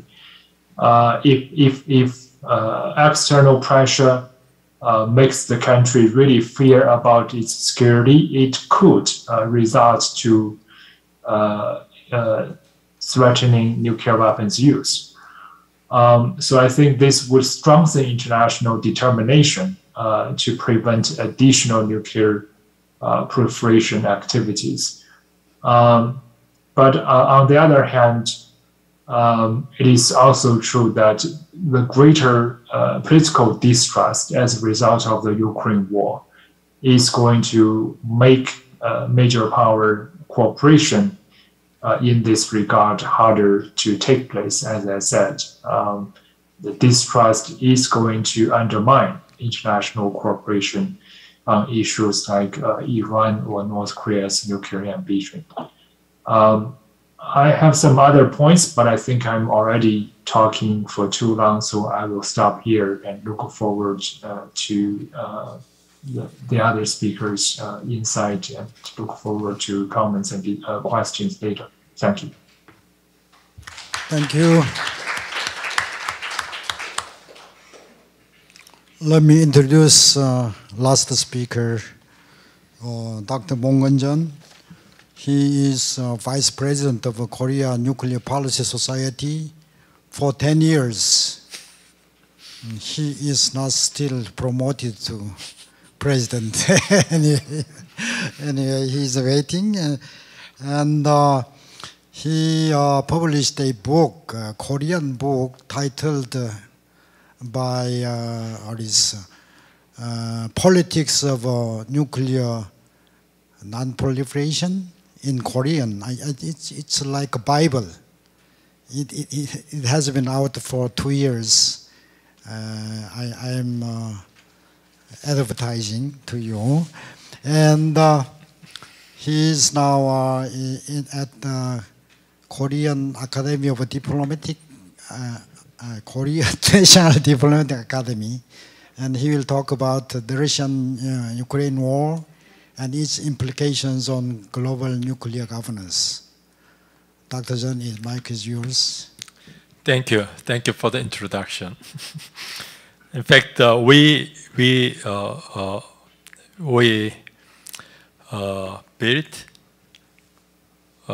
established Korea National, I'm the Korea Nuclear Policy Association in around 2012-13 after the Seoul Nuclear Security Summit.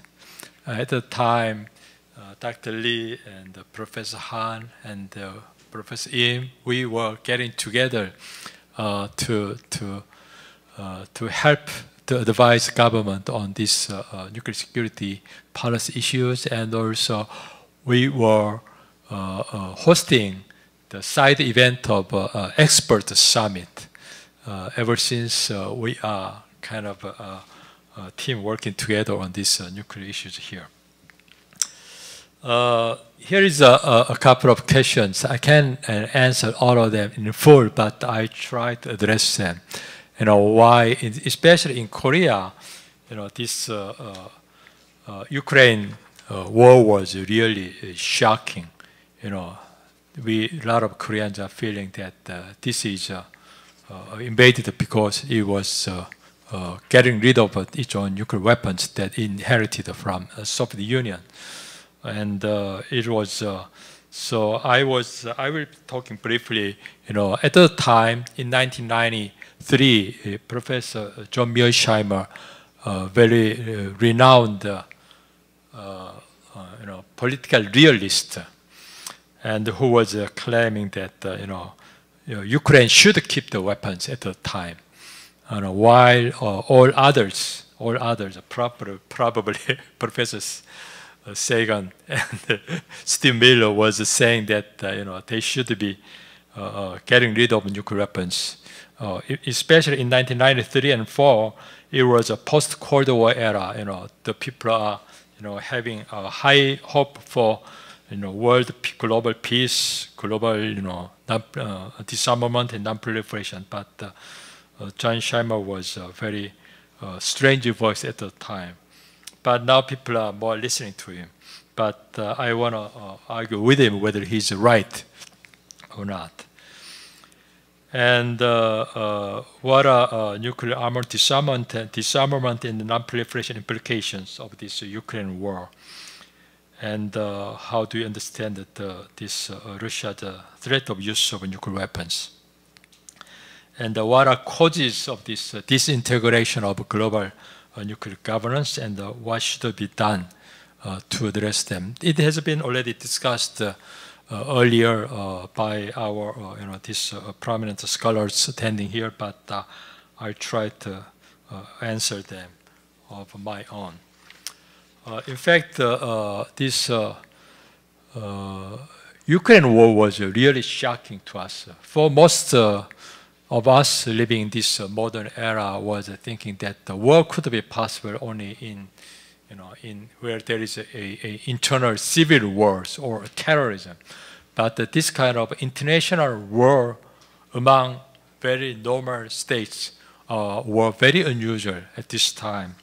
But it was shocking to all Koreans as well. But however, looking back, as was said, Stephen Miller was saying this symptom of disintegration of this international nuclear regime was visible since for almost 20 years.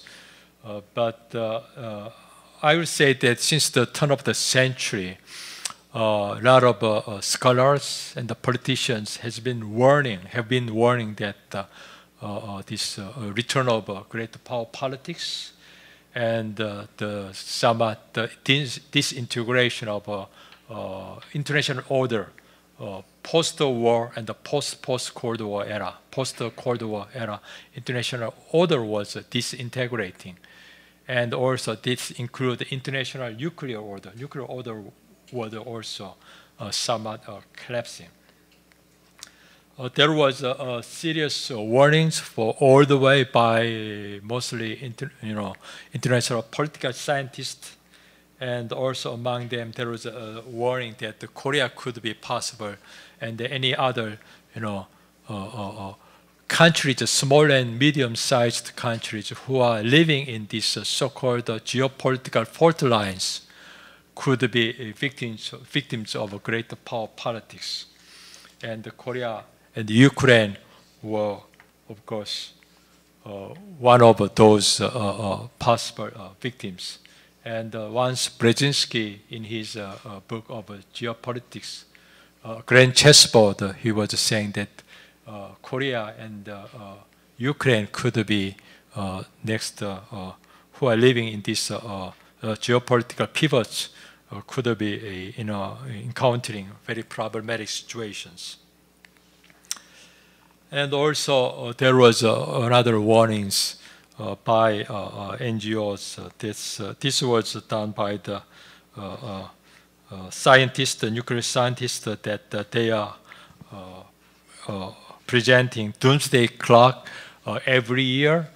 Since 2020, they said that the doomsday clock is only 100 seconds to midnight. They are meaning this nuclear Armageddon or apocalypse. And since then, they are maintaining this 100 seconds last year and this year again too. They say that this is not getting better or getting stable. What they want to point out by maintaining this 100 seconds was that this serious crisis situation is continuing and getting worse. In fact, probably you know about Jared Diamond, who was the author of Guns, Germs, and Steel, who used to study, he's an anthropologist, and he was studying how these civilizations are rising and collapsing. And he was saying that after this virus coronavirus was spreading, he kept talking to us that human civilization is not going to disappear because of virus, but we could disappear because of nuclear war, or climate change, or exhaustion of resources, or man-made disaster could wipe out our people.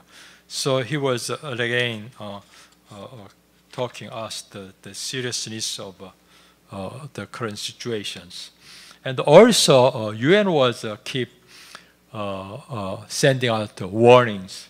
And also in 2018, UN Office of Disarmament Affairs published a booklet about these coming dangers. The title was Securing Our Common Future, and the subtitle was An Agenda for Disarmament. In this book, he was saying that there is disarmament is in a serious jeopardy because there was a dangers of emerging technologies that's a very disruptive technologies. And also he was pointing out very interestingly that post-Cold War generations are ignorant of disarmament. People who have lived with these two wars, World War I and II, knows of the dangers of war and dangers of armament. But post-Cold War people are very much not knowing the seriousness of those nuclear armaments and arms race. And also he was pointing out the greater power politics, geopolitical competition returns, and also there is a serious qualitative arms race was undergoing. So I will talk about this, how this kind of new situations, and including this Ukraine war was affecting our for me the so-called five issue areas or five pillars of nuclear governance: nuclear disarmament, non-proliferation, nuclear security, safety, and the peaceful use of nuclear energy. But let me turn to very briefly about the causes of a crisis of this nuclear governance. As I mentioned already, the power shift among great powers, that's probably the most underlying and deep cause of the current situation. And also, secondly, there is a serious destabilization of regional politics. It's not only great power politics game going on, but also or there is in the region. There used to be, in Cold War era, Soviet Union and the U.S. was controlling their own realm of influence, and also in the post-Cold War era, the U.S. The only superpower or hegemon could oversee the global, the security environment, the situations. But now, U.S. has a somewhat very much weakened global status, and now we have a lot of global powers. You can count 4 or 5 of them, and also there is very much regional powers. All of them are engaging in their own regional political games and regional arms race. If you look at this Northeast Asia, we have very serious arms race going on here. And we Koreans used to call it that there is a perfect storm of, as Scott Sejong mentioned earlier, that all this intercurrent rivalry and the regional rivalry between China and Japan and China and the U.S. all are having this serious dark cloud over this region. And also, finally, I want to point out that there is a serious rise of assertive nuclear doctrine. Ukraine war was, we have seen this about somewhat serious damage to the nuclear taboo, and Russia was threatening use of nuclear weapons, and they may think it's effective. And also, you can see that the NATO was hesitating engaging in this situation, make them effective. And also, North Korea was is also bluffing a very serious, preemptive nuclear doctrine toward South Korea and the U.S. And this development of low-yield nuclear bombs for battlefield use is also making situations very much, very dangerous. Then, what kind of impact or effect or implication of these all events have on this global nuclear governance, First, let me begin with the role of nuclear weapons. Russia was probably thinking, nuclear weapon is effective in deterring NATO's direct intervention and the direct military assistance, and also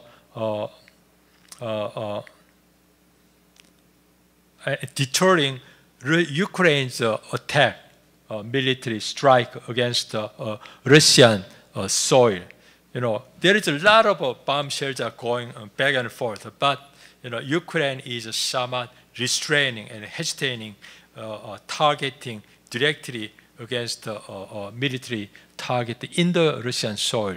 I think that's probably because of Russia's threat of use of nuclear weapons. And also, it could be effective in preventing escalation from a local conventional war in Ukraine into a regional NATO-wise nuclear warfare. However, there is some other opinion too. Russian nuclear weapons failed to deter or prevent Ukraine from attacking on separatist Donbas regions. Despite Russia's nuclear weapons, Ukraine was keep striking or trying to regain control of these separatist Donbass regions, and also seeking NATO membership. The fact that Russia suffers from high human and material loss from this protracted war in Ukraine, despite the nuclear supremacy in the region, shows the limited role and the utility of nuclear weapons. Here, however, negatively, a taboo of direct threat of nuclear use of nuclear weapons is broken. Nuclear weapons become more usable one than before.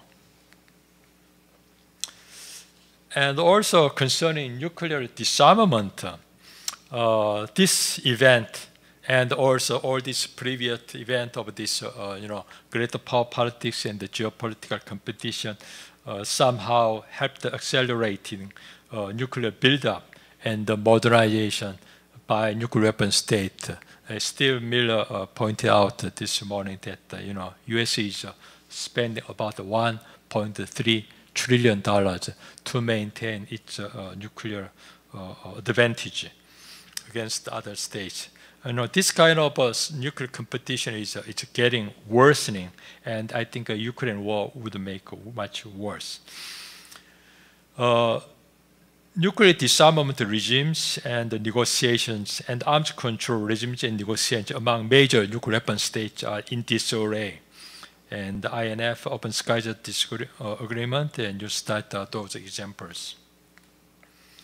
And nuclear non-proliferation, Russia broke this Budapest Memorandum of 1994 that guaranteed the territorial integrity and the sovereignty of Ukraine, and invaded Ukraine and somehow and threatened the nuclear, non-nuclear Ukraine with the nuclear weapons.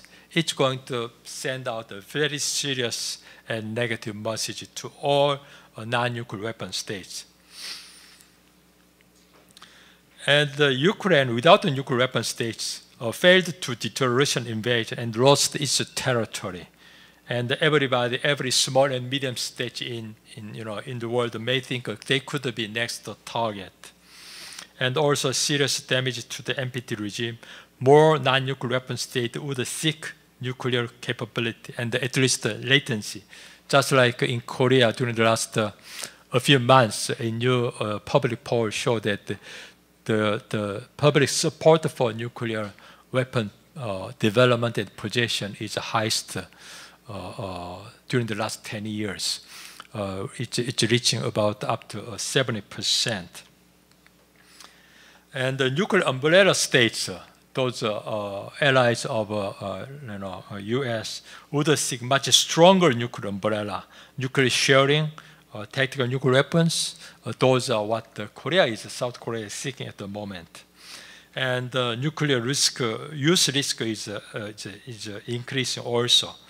Tense security situations, threats of use of nuclear weapons, high alert level and readiness of nuclear weapons could be those problems.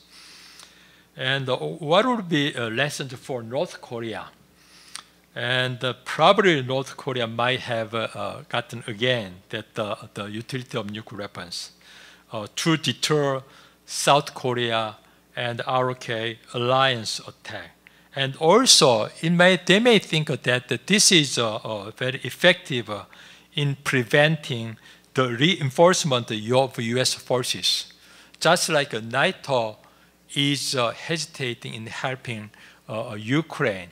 So in case of South Korea, we have only about 25,000 U.S. forces here. So when there is a war situation, we are expecting a massive reinforcement of U.S. forces from either Japan and U.S. mainland. But when North Korea has nuclear weapons and the tactical nuclear weapons, they may think that they may prevent U.S. reinforcement toward South Korea. And also DPRK was re-emphasized, again saying they are very aggressive, preemptive nuclear attack doctrine. I think probably North Korea is the only country in the world who are having this so-called preemptive nuclear strike doctrine.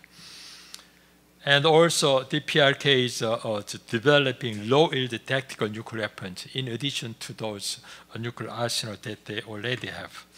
Then what will be this? What is the lessons for? What are those lessons for South Korea?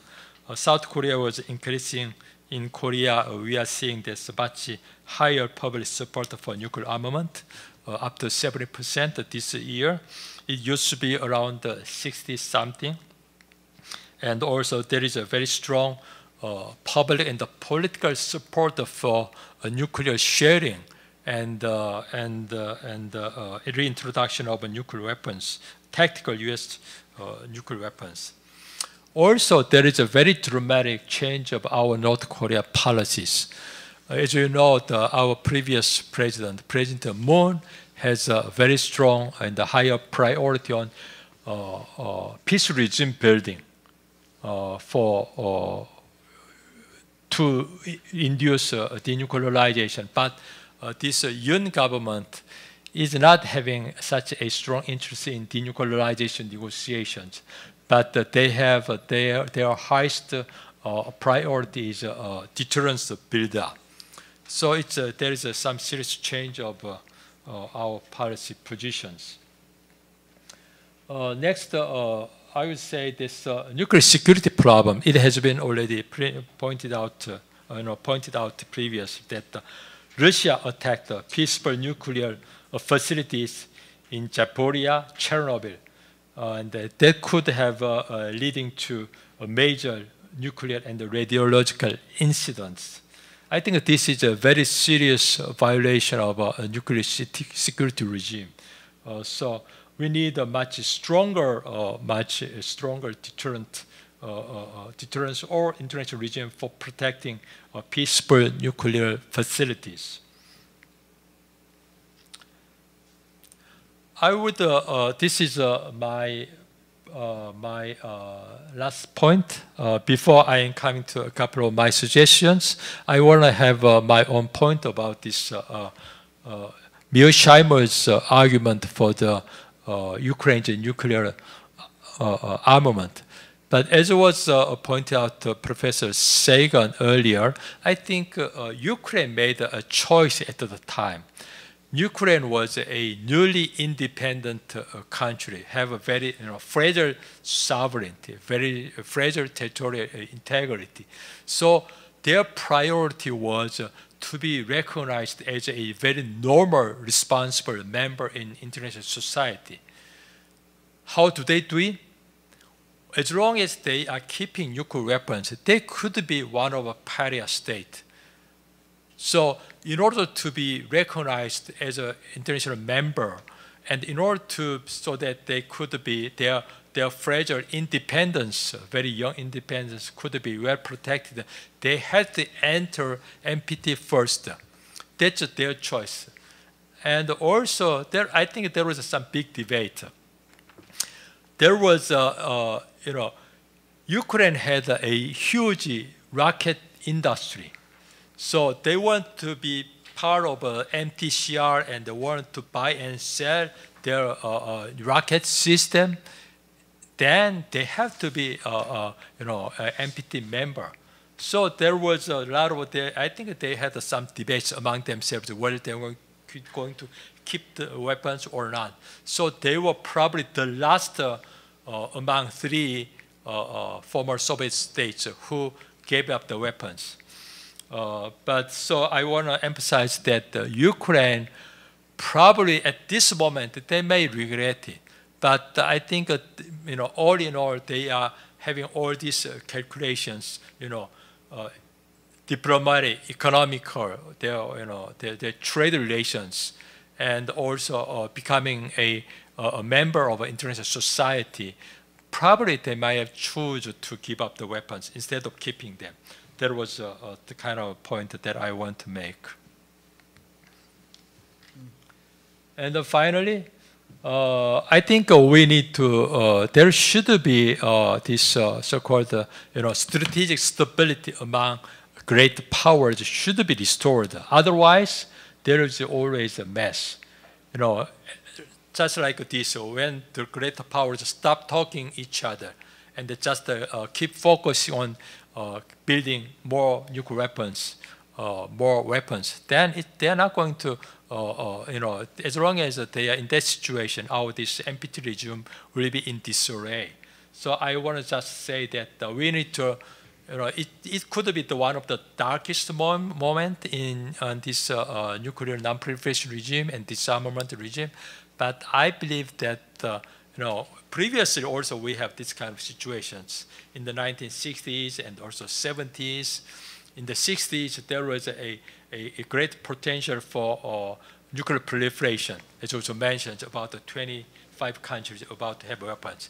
In the also 70s and 80s, there is about 70,000 nuclear weapons in the world. That's too many to overkill, you know, killing, you know, this global many times. But we overcome somehow, come to our region, and we could maintain our somewhat reasonable, though it's imperfect, global nuclear non-proliferation and the disarmament regime. So again, I hope that we may return to somewhat to our region, and we return to, there is a lot of great documents that we need to benchmarking and referring to. There is 13 practical steps on non-proliferation disarmament adopted 2000 NPT review conference, and also 2000 there is a Stockholm initiative which have published a document about stepping stones for advancing nuclear disarmament. This is a very practical step-by-step approaches supported many non-nuclear weapon states. I think those are another great documents for benchmarking. And also there should be, you know, SEND initiative creating environment for nuclear disarmament, and the P5 process should be resumed, and also there should be more innovative approaches. I think, stop here. Thank you. Thank you.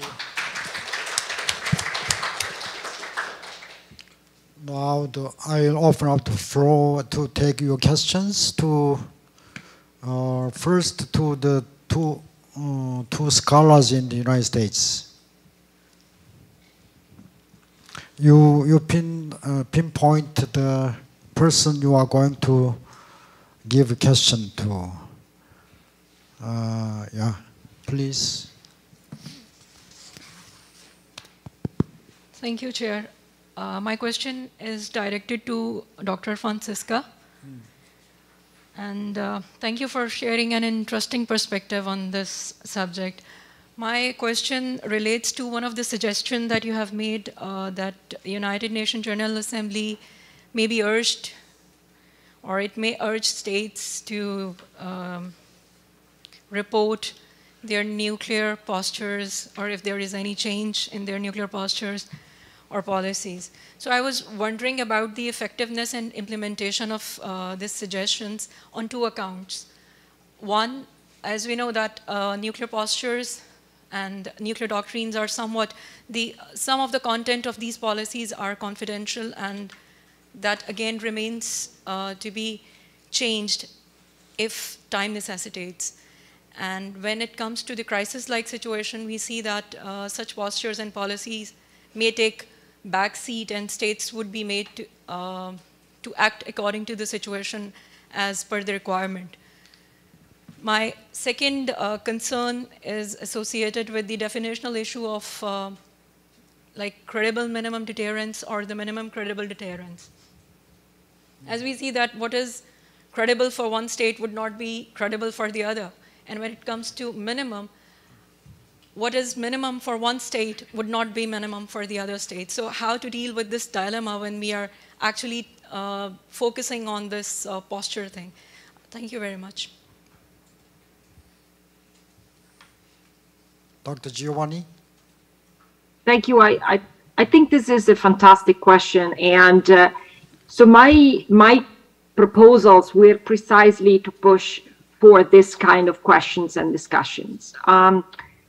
I think it is time especially after the Ukraine war, there has been a tendency to say negative security assurances do not work. You know, there's nothing we can do about, you know, for non-nuclear weapon states, and, you know, let's retrench. And instead, my argument is no, I think we need to actually double down here, because it is in the interest of everyone to have an international community of countries that feel protected without the urge of running and to acquire nuclear weapons if they have the capabilities to do so. I actually want to mention a couple of things about the UN General Assembly that I think is really important in this moment in time. And I want to do it because I think your generation might find new hope in the system of the UN, especially after the Ukraine war. What happened on April 27th at the UN General Assembly was unprecedented. There was a proposal by Denmark, supported by a bunch of other countries around the world, that basically passed a political resolution for the first time, where the UN General Assembly asserted the right to demand justification to any member of the UN Security Council that applies veto on resolutions that have humanitarian or international peace and security consequences. So it is the very first time that the UN General Assembly is reverting the power dynamics between the Assembly and the UN Security Council, arguing that the UN Security Council is no longer the legitimate vehicle for guaranteeing the world order. What you are arguing is a very good point. How far should we ask nuclear weapon states to disclose information and details? I want to go back to something that was cited already before, which is the Swedish initiative of the step-by-step approach to nuclear disarmament. The idea for the Swedish is to begin using the UN General Assembly. This used to be the NPT avenue, but the NPT is now blocked for various reasons, and so the Swedes have made the proposal to shift the political discussions at the UN General Assembly. And the very first thing that they've asked is, let's not only corner the P5, right, the nuclear weapon states, the legitimate nuclear weapon states. Let's try to make each nuclear weapon processor accountable to each other. So it's not so much the information that you give to nuclear weapon states, but it is the kind of information you choose to disclose with your peer nuclear weapon states. There are going to be, of course, limitations in what nuclear weapon states decide to disclose, but it is really important what they chose not to disclose that might actually suggest a potential change in their posture or in their thinking. And again, it is a way to create a system of accountability vis-a-vis the international community, vis-a-vis each other. Plenty of limitations in that proposal. I also said in my article, you know, none of these proposals would have then stopped President Putin, quite frankly, from invading Ukraine. But I think what is important is we start reconsidering the UN system and evaluating nuclear behavior and nuclear responsibility as part of the veto power of these countries. I think that is the shift that needs to happen. But thank you for your question. I think it's a great one. Another question to Dr. Giovanni? Okay.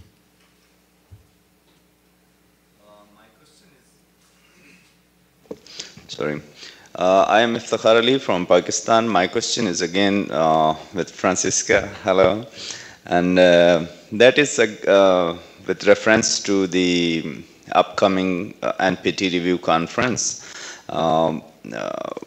That this debate is mostly revolving around the possible use of nuclear weapons, the divide of great powers, you know, the great division between Russia and the United States, and the possible use of any attack on Iranian nuclear facilities or maybe the North Korean issues. So do you think that this review conference would be, you know, producing a fruitful result, or whether it would not be another failure like the previous review conferences, though there were so many hopes that this review conference would bring some positive changes, but still, you know, a person like me is do not see any hope that this review conference would gain any positive results for the, for the disarmament. They are not, all debate, the scholars have said that there is a renewed modernization and refurbishing of the nuclear weapons. So there is a complete disregard to the clause Article 6, and how would these great powers would be able to convince the non-nuclear weapon states that they should still commit to this great bargain, where they, on one side, they are not ready to fulfill their own commitment, and on the other side they are coercing other nations to go for nuclearization. If we talk about Iran or maybe North Korea, again the question is that if the Article 10 or 11, if that allows a country to withdraw from a treaty like NPT based on its security threats, so do you think that Iran would be using the same pathway, that it will seek withdrawal if that is pushed too far? Or even if Iran goes for nuclear, would there be any domino effect in the Middle East? Don't you think that these coercive strategies are more dangerous, for the greater health and prosperity of non-proliferation regime? Thank you. Thank you so much. I'll try to address some of your questions. And I hear from your voice, and I share the same concerns. We are all a little bit pessimistic. But I want to actually say, I want to start with one piece of, in my view, good news. So I want to talk about your country for a second. So what not many people know about Pakistan is that Pakistan has been one of the most vocal nuclear weapon possessing country to promote the idea of a universally binding commitment by all nuclear weapon states and possessing states to negative security assurances to non-nuclear weapon states. Pakistan is also an observer to the CTBTO, to the Comprehensive Nuclear Test Ban Treaty Organization, which I worked for 2 years. So again, I think there are some nuclear weapon states that right now are looking at the situation, and they are actually trying to advance more of a bridge building, position with the non-nuclear weapon states. So I think we need to build on what we have. Do I believe that the NPT review conference will achieve much? No, I think, but I think I see one area where there could be some advancements. So let me mention that, in my view, my concern about the NPT is that he is now subjected to a lot of centrifugal forces. You have seen, for example, several debates and negotiations now being taken out of the NPT review conference. One example is the Middle East nuclear weapon free zone. And the negotiations now are back with the UN General Assembly because the Arab states believe the NPT cannot achieve anything. The TPNW, the Treaty on the Prohibition of Nuclear Weapons, was also concluded outside of the NPT review conference or the NPT process.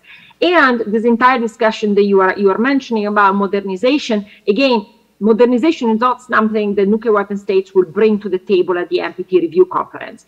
In that sense, what you're seeing is more fragmentation.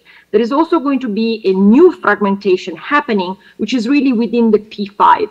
Normally, the P5 has always come to the table during the NPT review conference with, their like common declaration of statement and so on and so forth. You are not going to see any of this year.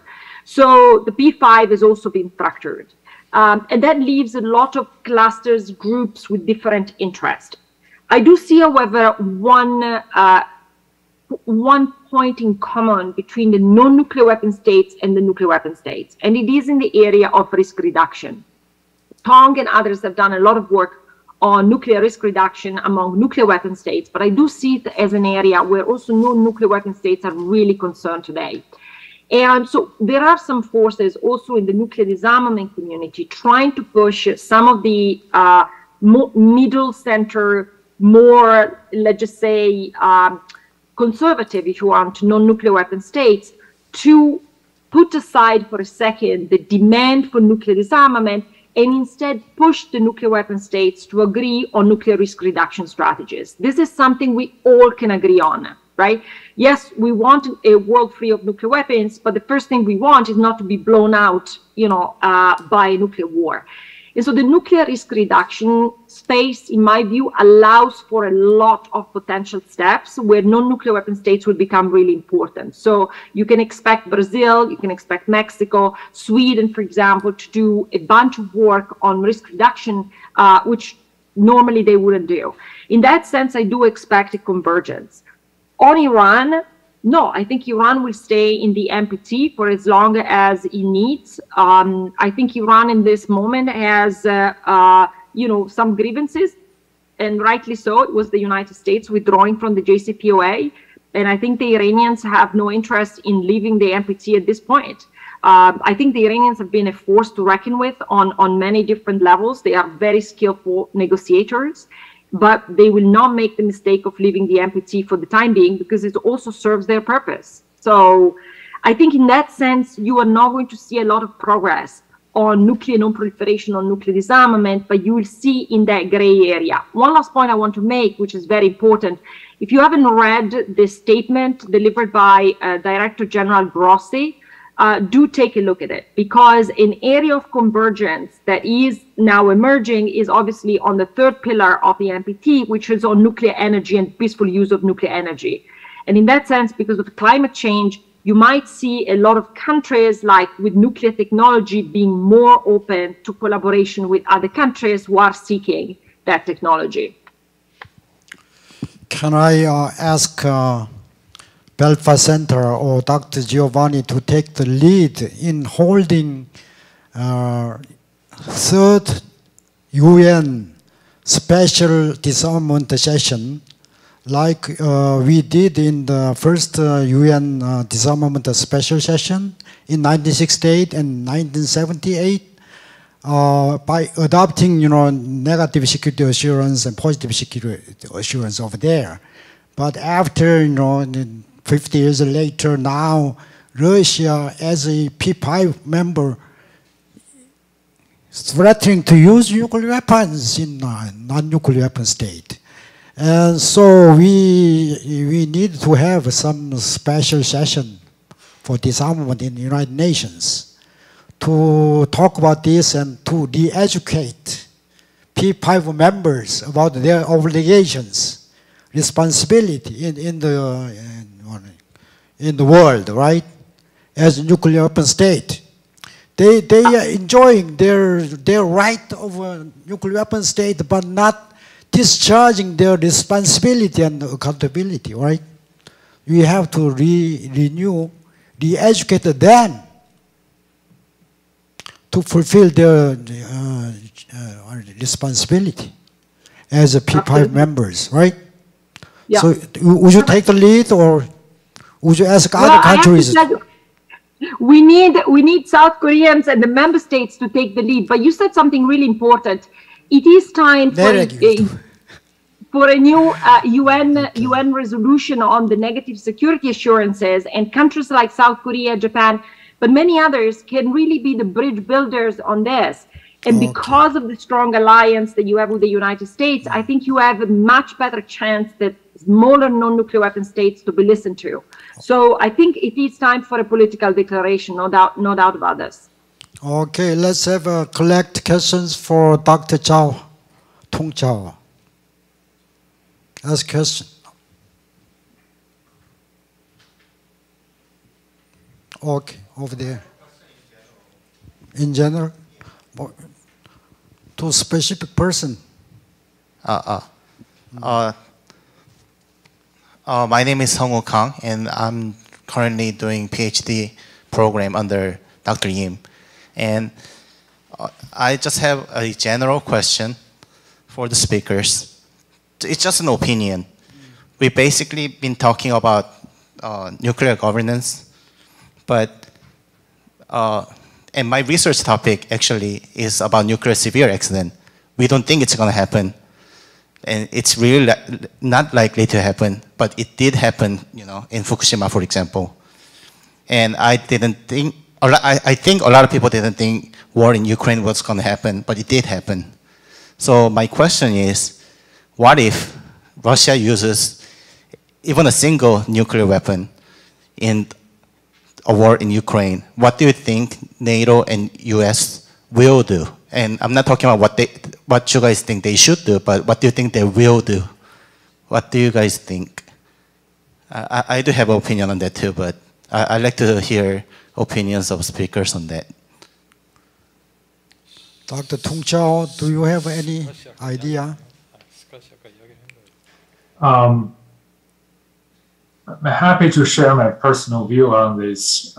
It looks like, well, of course, it depends on a lot of specifics, including how Russia used the nuclear weapon, what target it was used against, and what's the destruction and human casualty as a result of the nuclear use.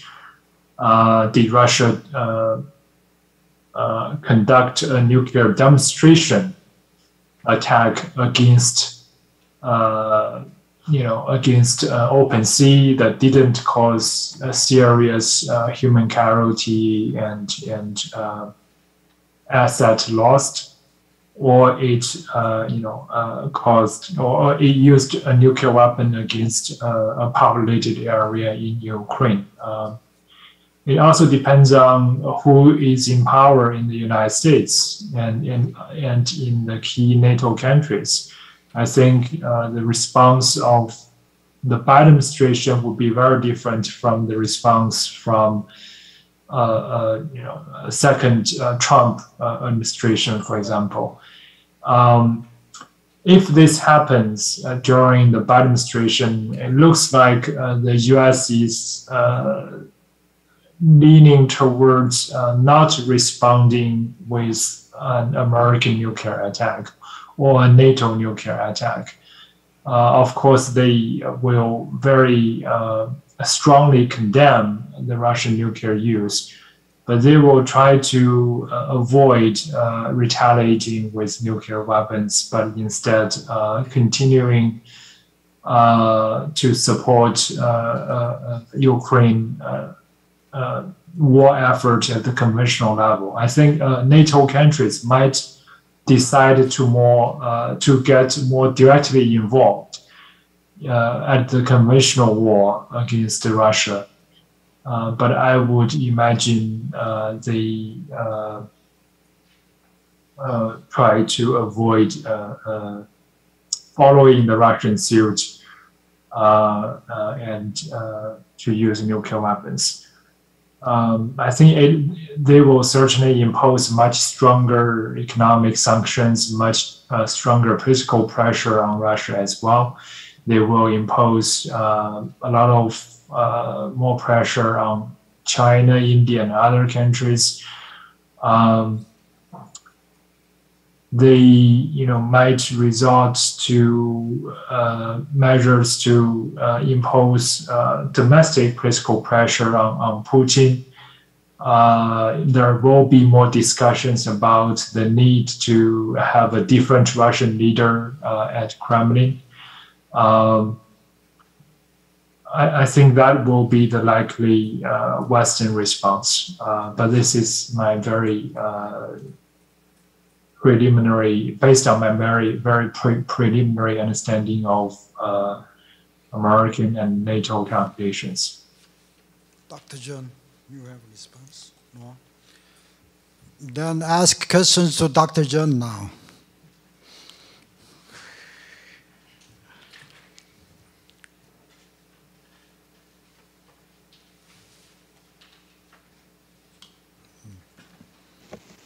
Are we allowed to ask questions to Dr. Giovannini still? Yeah. Oh, okay. Well, then I have a question for her, if that's okay. My name's Owen Webster. I'm a PhD candidate in nuclear engineering at NC State University.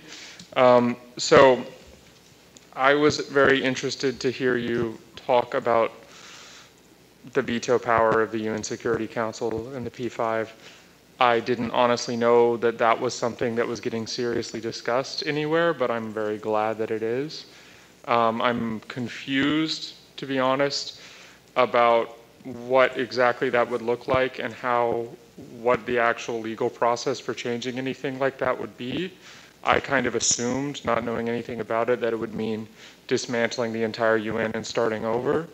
So I'd like to hear more on that, but I also am curious, you know, where do we draw the line on what is nuclear responsibility? I mean, I think in a lot of people's eyes, including my own, possessing nuclear weapons at all, it lends itself to making irresponsible decisions with, you know, related to nuclear weapons, right?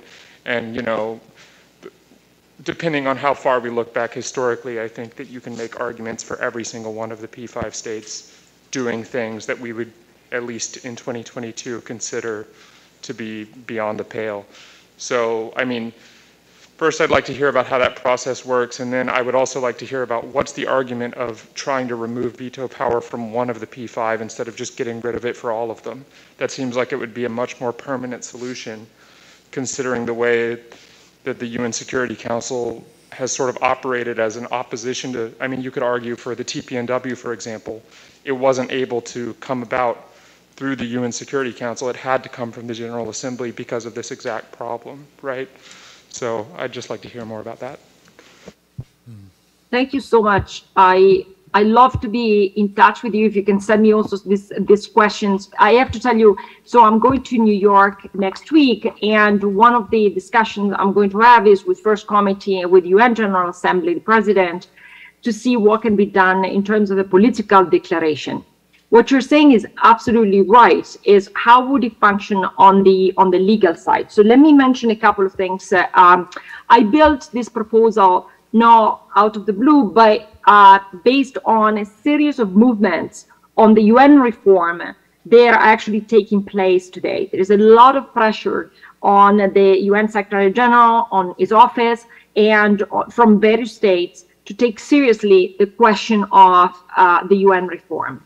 Now, my recommendation to the President of the General Assembly was, well, how do we define nuclear responsibility? And the proposal is just limited for now for the UN Security Council and the P5 to provide what non-nuclear weapon states have asked for years, which is a universal, legally binding, permanent declaration and commitment of negative security assurances. And that means that if you promise, if you commit that you are not going to use nuclear weapons against a non-nuclear weapon state, even the simple threat of the use of nuclear weapon will be sufficient for you actually for your veto power to be put on hold.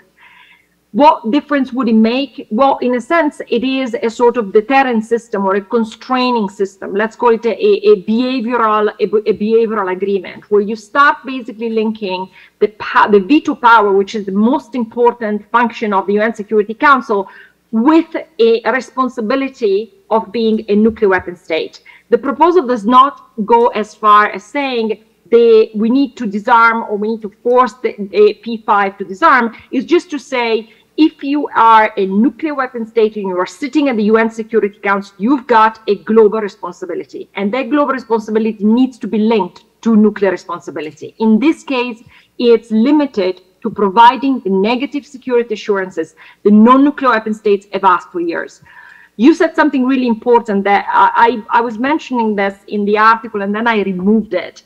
I wanted actually to basically make the case that, look, this idea that the Russian is a nuclear predatory state is not new. All nuclear weapon states have exhibited predatory behaviors, or in some cases, they've basically used nuclear coercion. If we even think about the United Kingdom and France, for example, the decision to test in their colonial territories, that could also be considered as irresponsible nuclear behavior. So I would, in order to make it more of a political, feasible idea, I would just tie it to the negative security assurances. How can it be done? The General Assembly is already based on the Ukraine war. The Ukraine war is changing a lot and is actually accelerating the pressure for UN reform, precisely because of what happened, with the veto power of Russia. The General Assembly is now shifting towards becoming an accountable system for the UN Security Council. They've started already saying, if you are applying veto on a decision that has international consequences, you need to give us an explanation of why that is the case. I think we can go further than this and just say the UN General Assembly can become a real accountable mechanism to track the nuclear behavior of nuclear weapon states and hold them accountable for those decisions. Now, there is an obvious question. As the situation as it is today, no changes can be made to the UN unless the UN Security Council accepts this.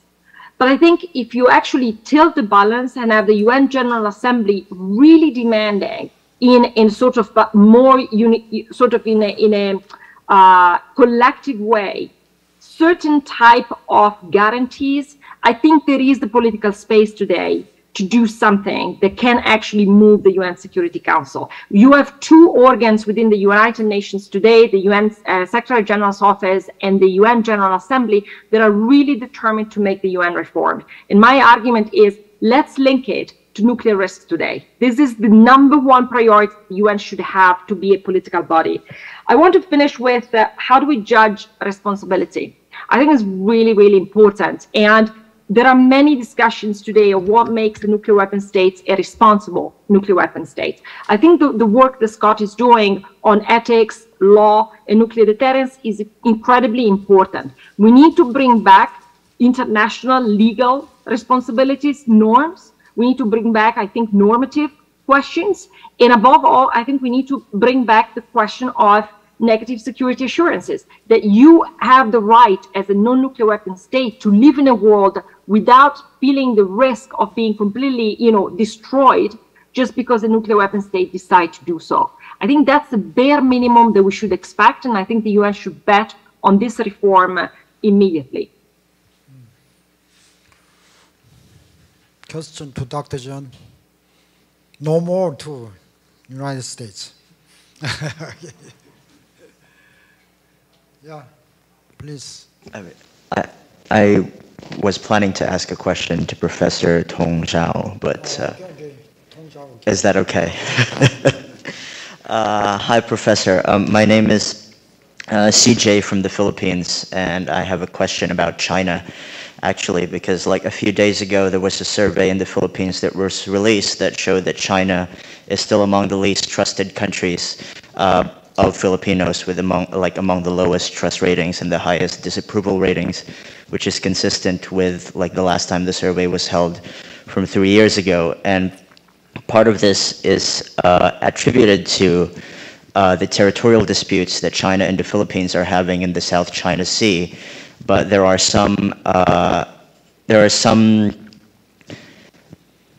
portions of the population, as well as members of the last two administrations, that have been saying that the Philippines should not antagonize China in the South China Sea, or else we would end up as another Ukraine.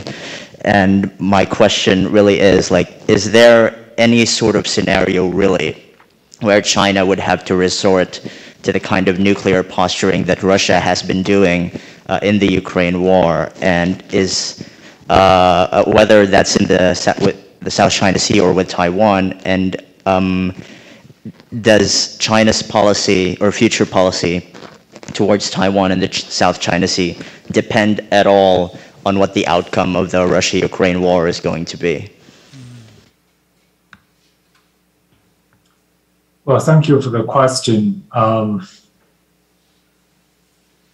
think the Ukraine war makes China more willing to consider using the threat of nuclear weapons rather than directly using nuclear weapons to achieve its security goals in the future.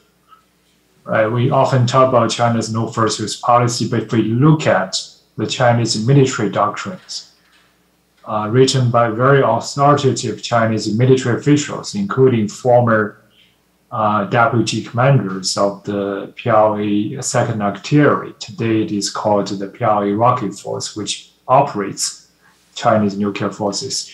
They have this concept, which is called to lower the threshold of nuclear coercion during a crisis.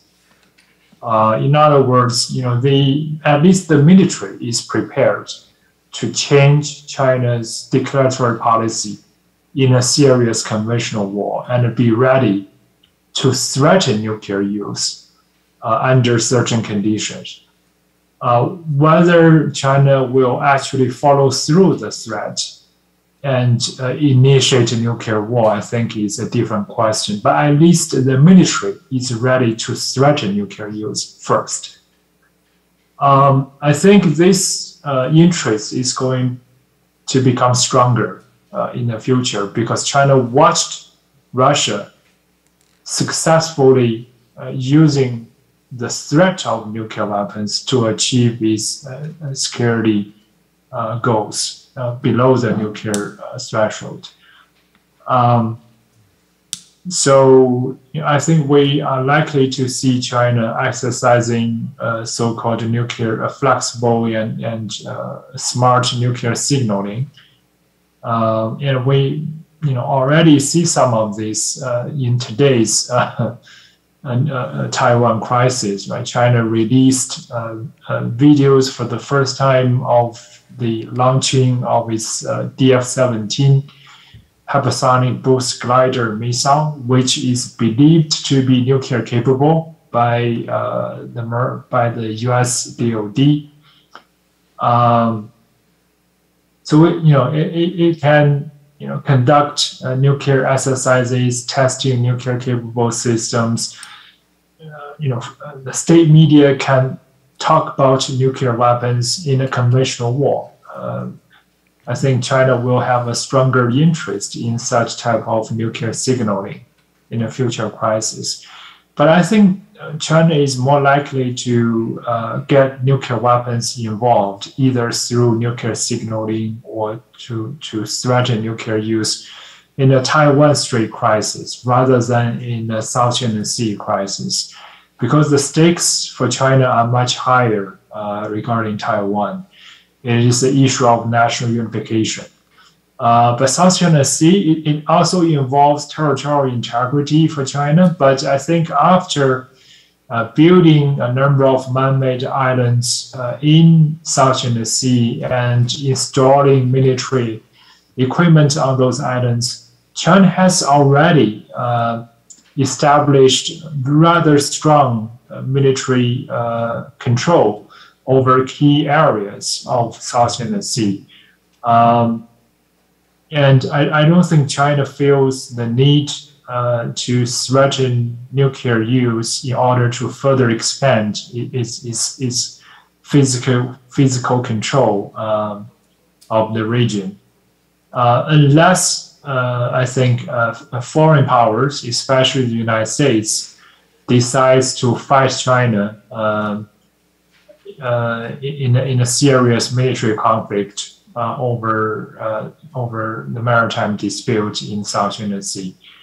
Otherwise, I think it's harder to imagine Chinese nuclear weapons playing a role in that region. Dr. Zhang, do we have a final statement? Please. I just want to add that this Ukraine war was opening a Pandora's box on this nuclear governance. All nuclear issues are in disarray and jeopardized, and we need another big efforts or push to normalize it. And in fact, TPNW was a big winner for non-nuclear weapon states. Because of this TPNW, I think P5 was somewhat under pressure, so they launched a P5 process to show that they are serious about nuclear disarmament. And also there was, as was mentioned, Stockholm Initiative that was trying to, while there is an all or nothing approach is not working very well, they tried to find out some intermediate approach was reducing nuclear risks. But all those efforts are in now, I think, fully stopped because of Ukraine war. So I believe that it's a time we, I don't think this, those countries, P5 countries are coming to the table, let's talk about nuclear disarmament. That's not going to happen. I think it's up to non-nuclear weapon state and the civil society and NGOs who are raising the issues once again and making them to come to the table for the more compromised solutions. Yeah, I better stop here. Finally, I'd like to mention one more thing. We talked about enough about negative security assurance, but I'd like to ask one more question to us, not exactly pointing to other people, but positive security assurance is to be given to NPT member state who are very faithfully observing NPT. But after North Korea claimed that they own the nuclear weapons, why Russia and China still provide positive security assurance to North Korea? They have to provide the positive security assurance to South Korea instead of North Korea, right? So we have to raise this question to P5 members again and again, right? So with this, your energy for study is never stops unless I call adjourning the meeting. Let's give a big applause to the three speakers and also us together.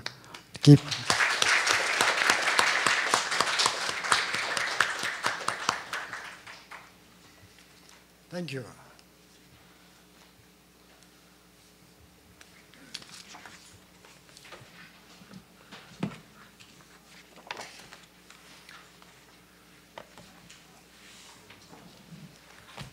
수고하셨습니다.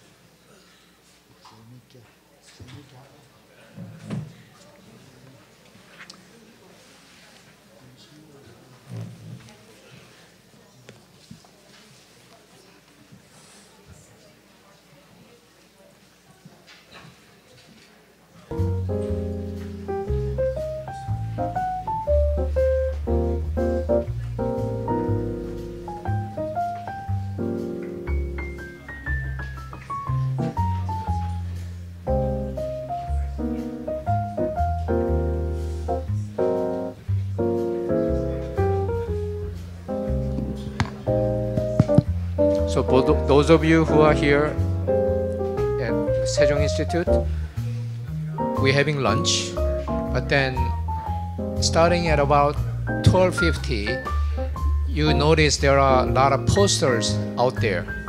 These posters are prepared by the NEREC Summer Fellows as an outcome of the group research. And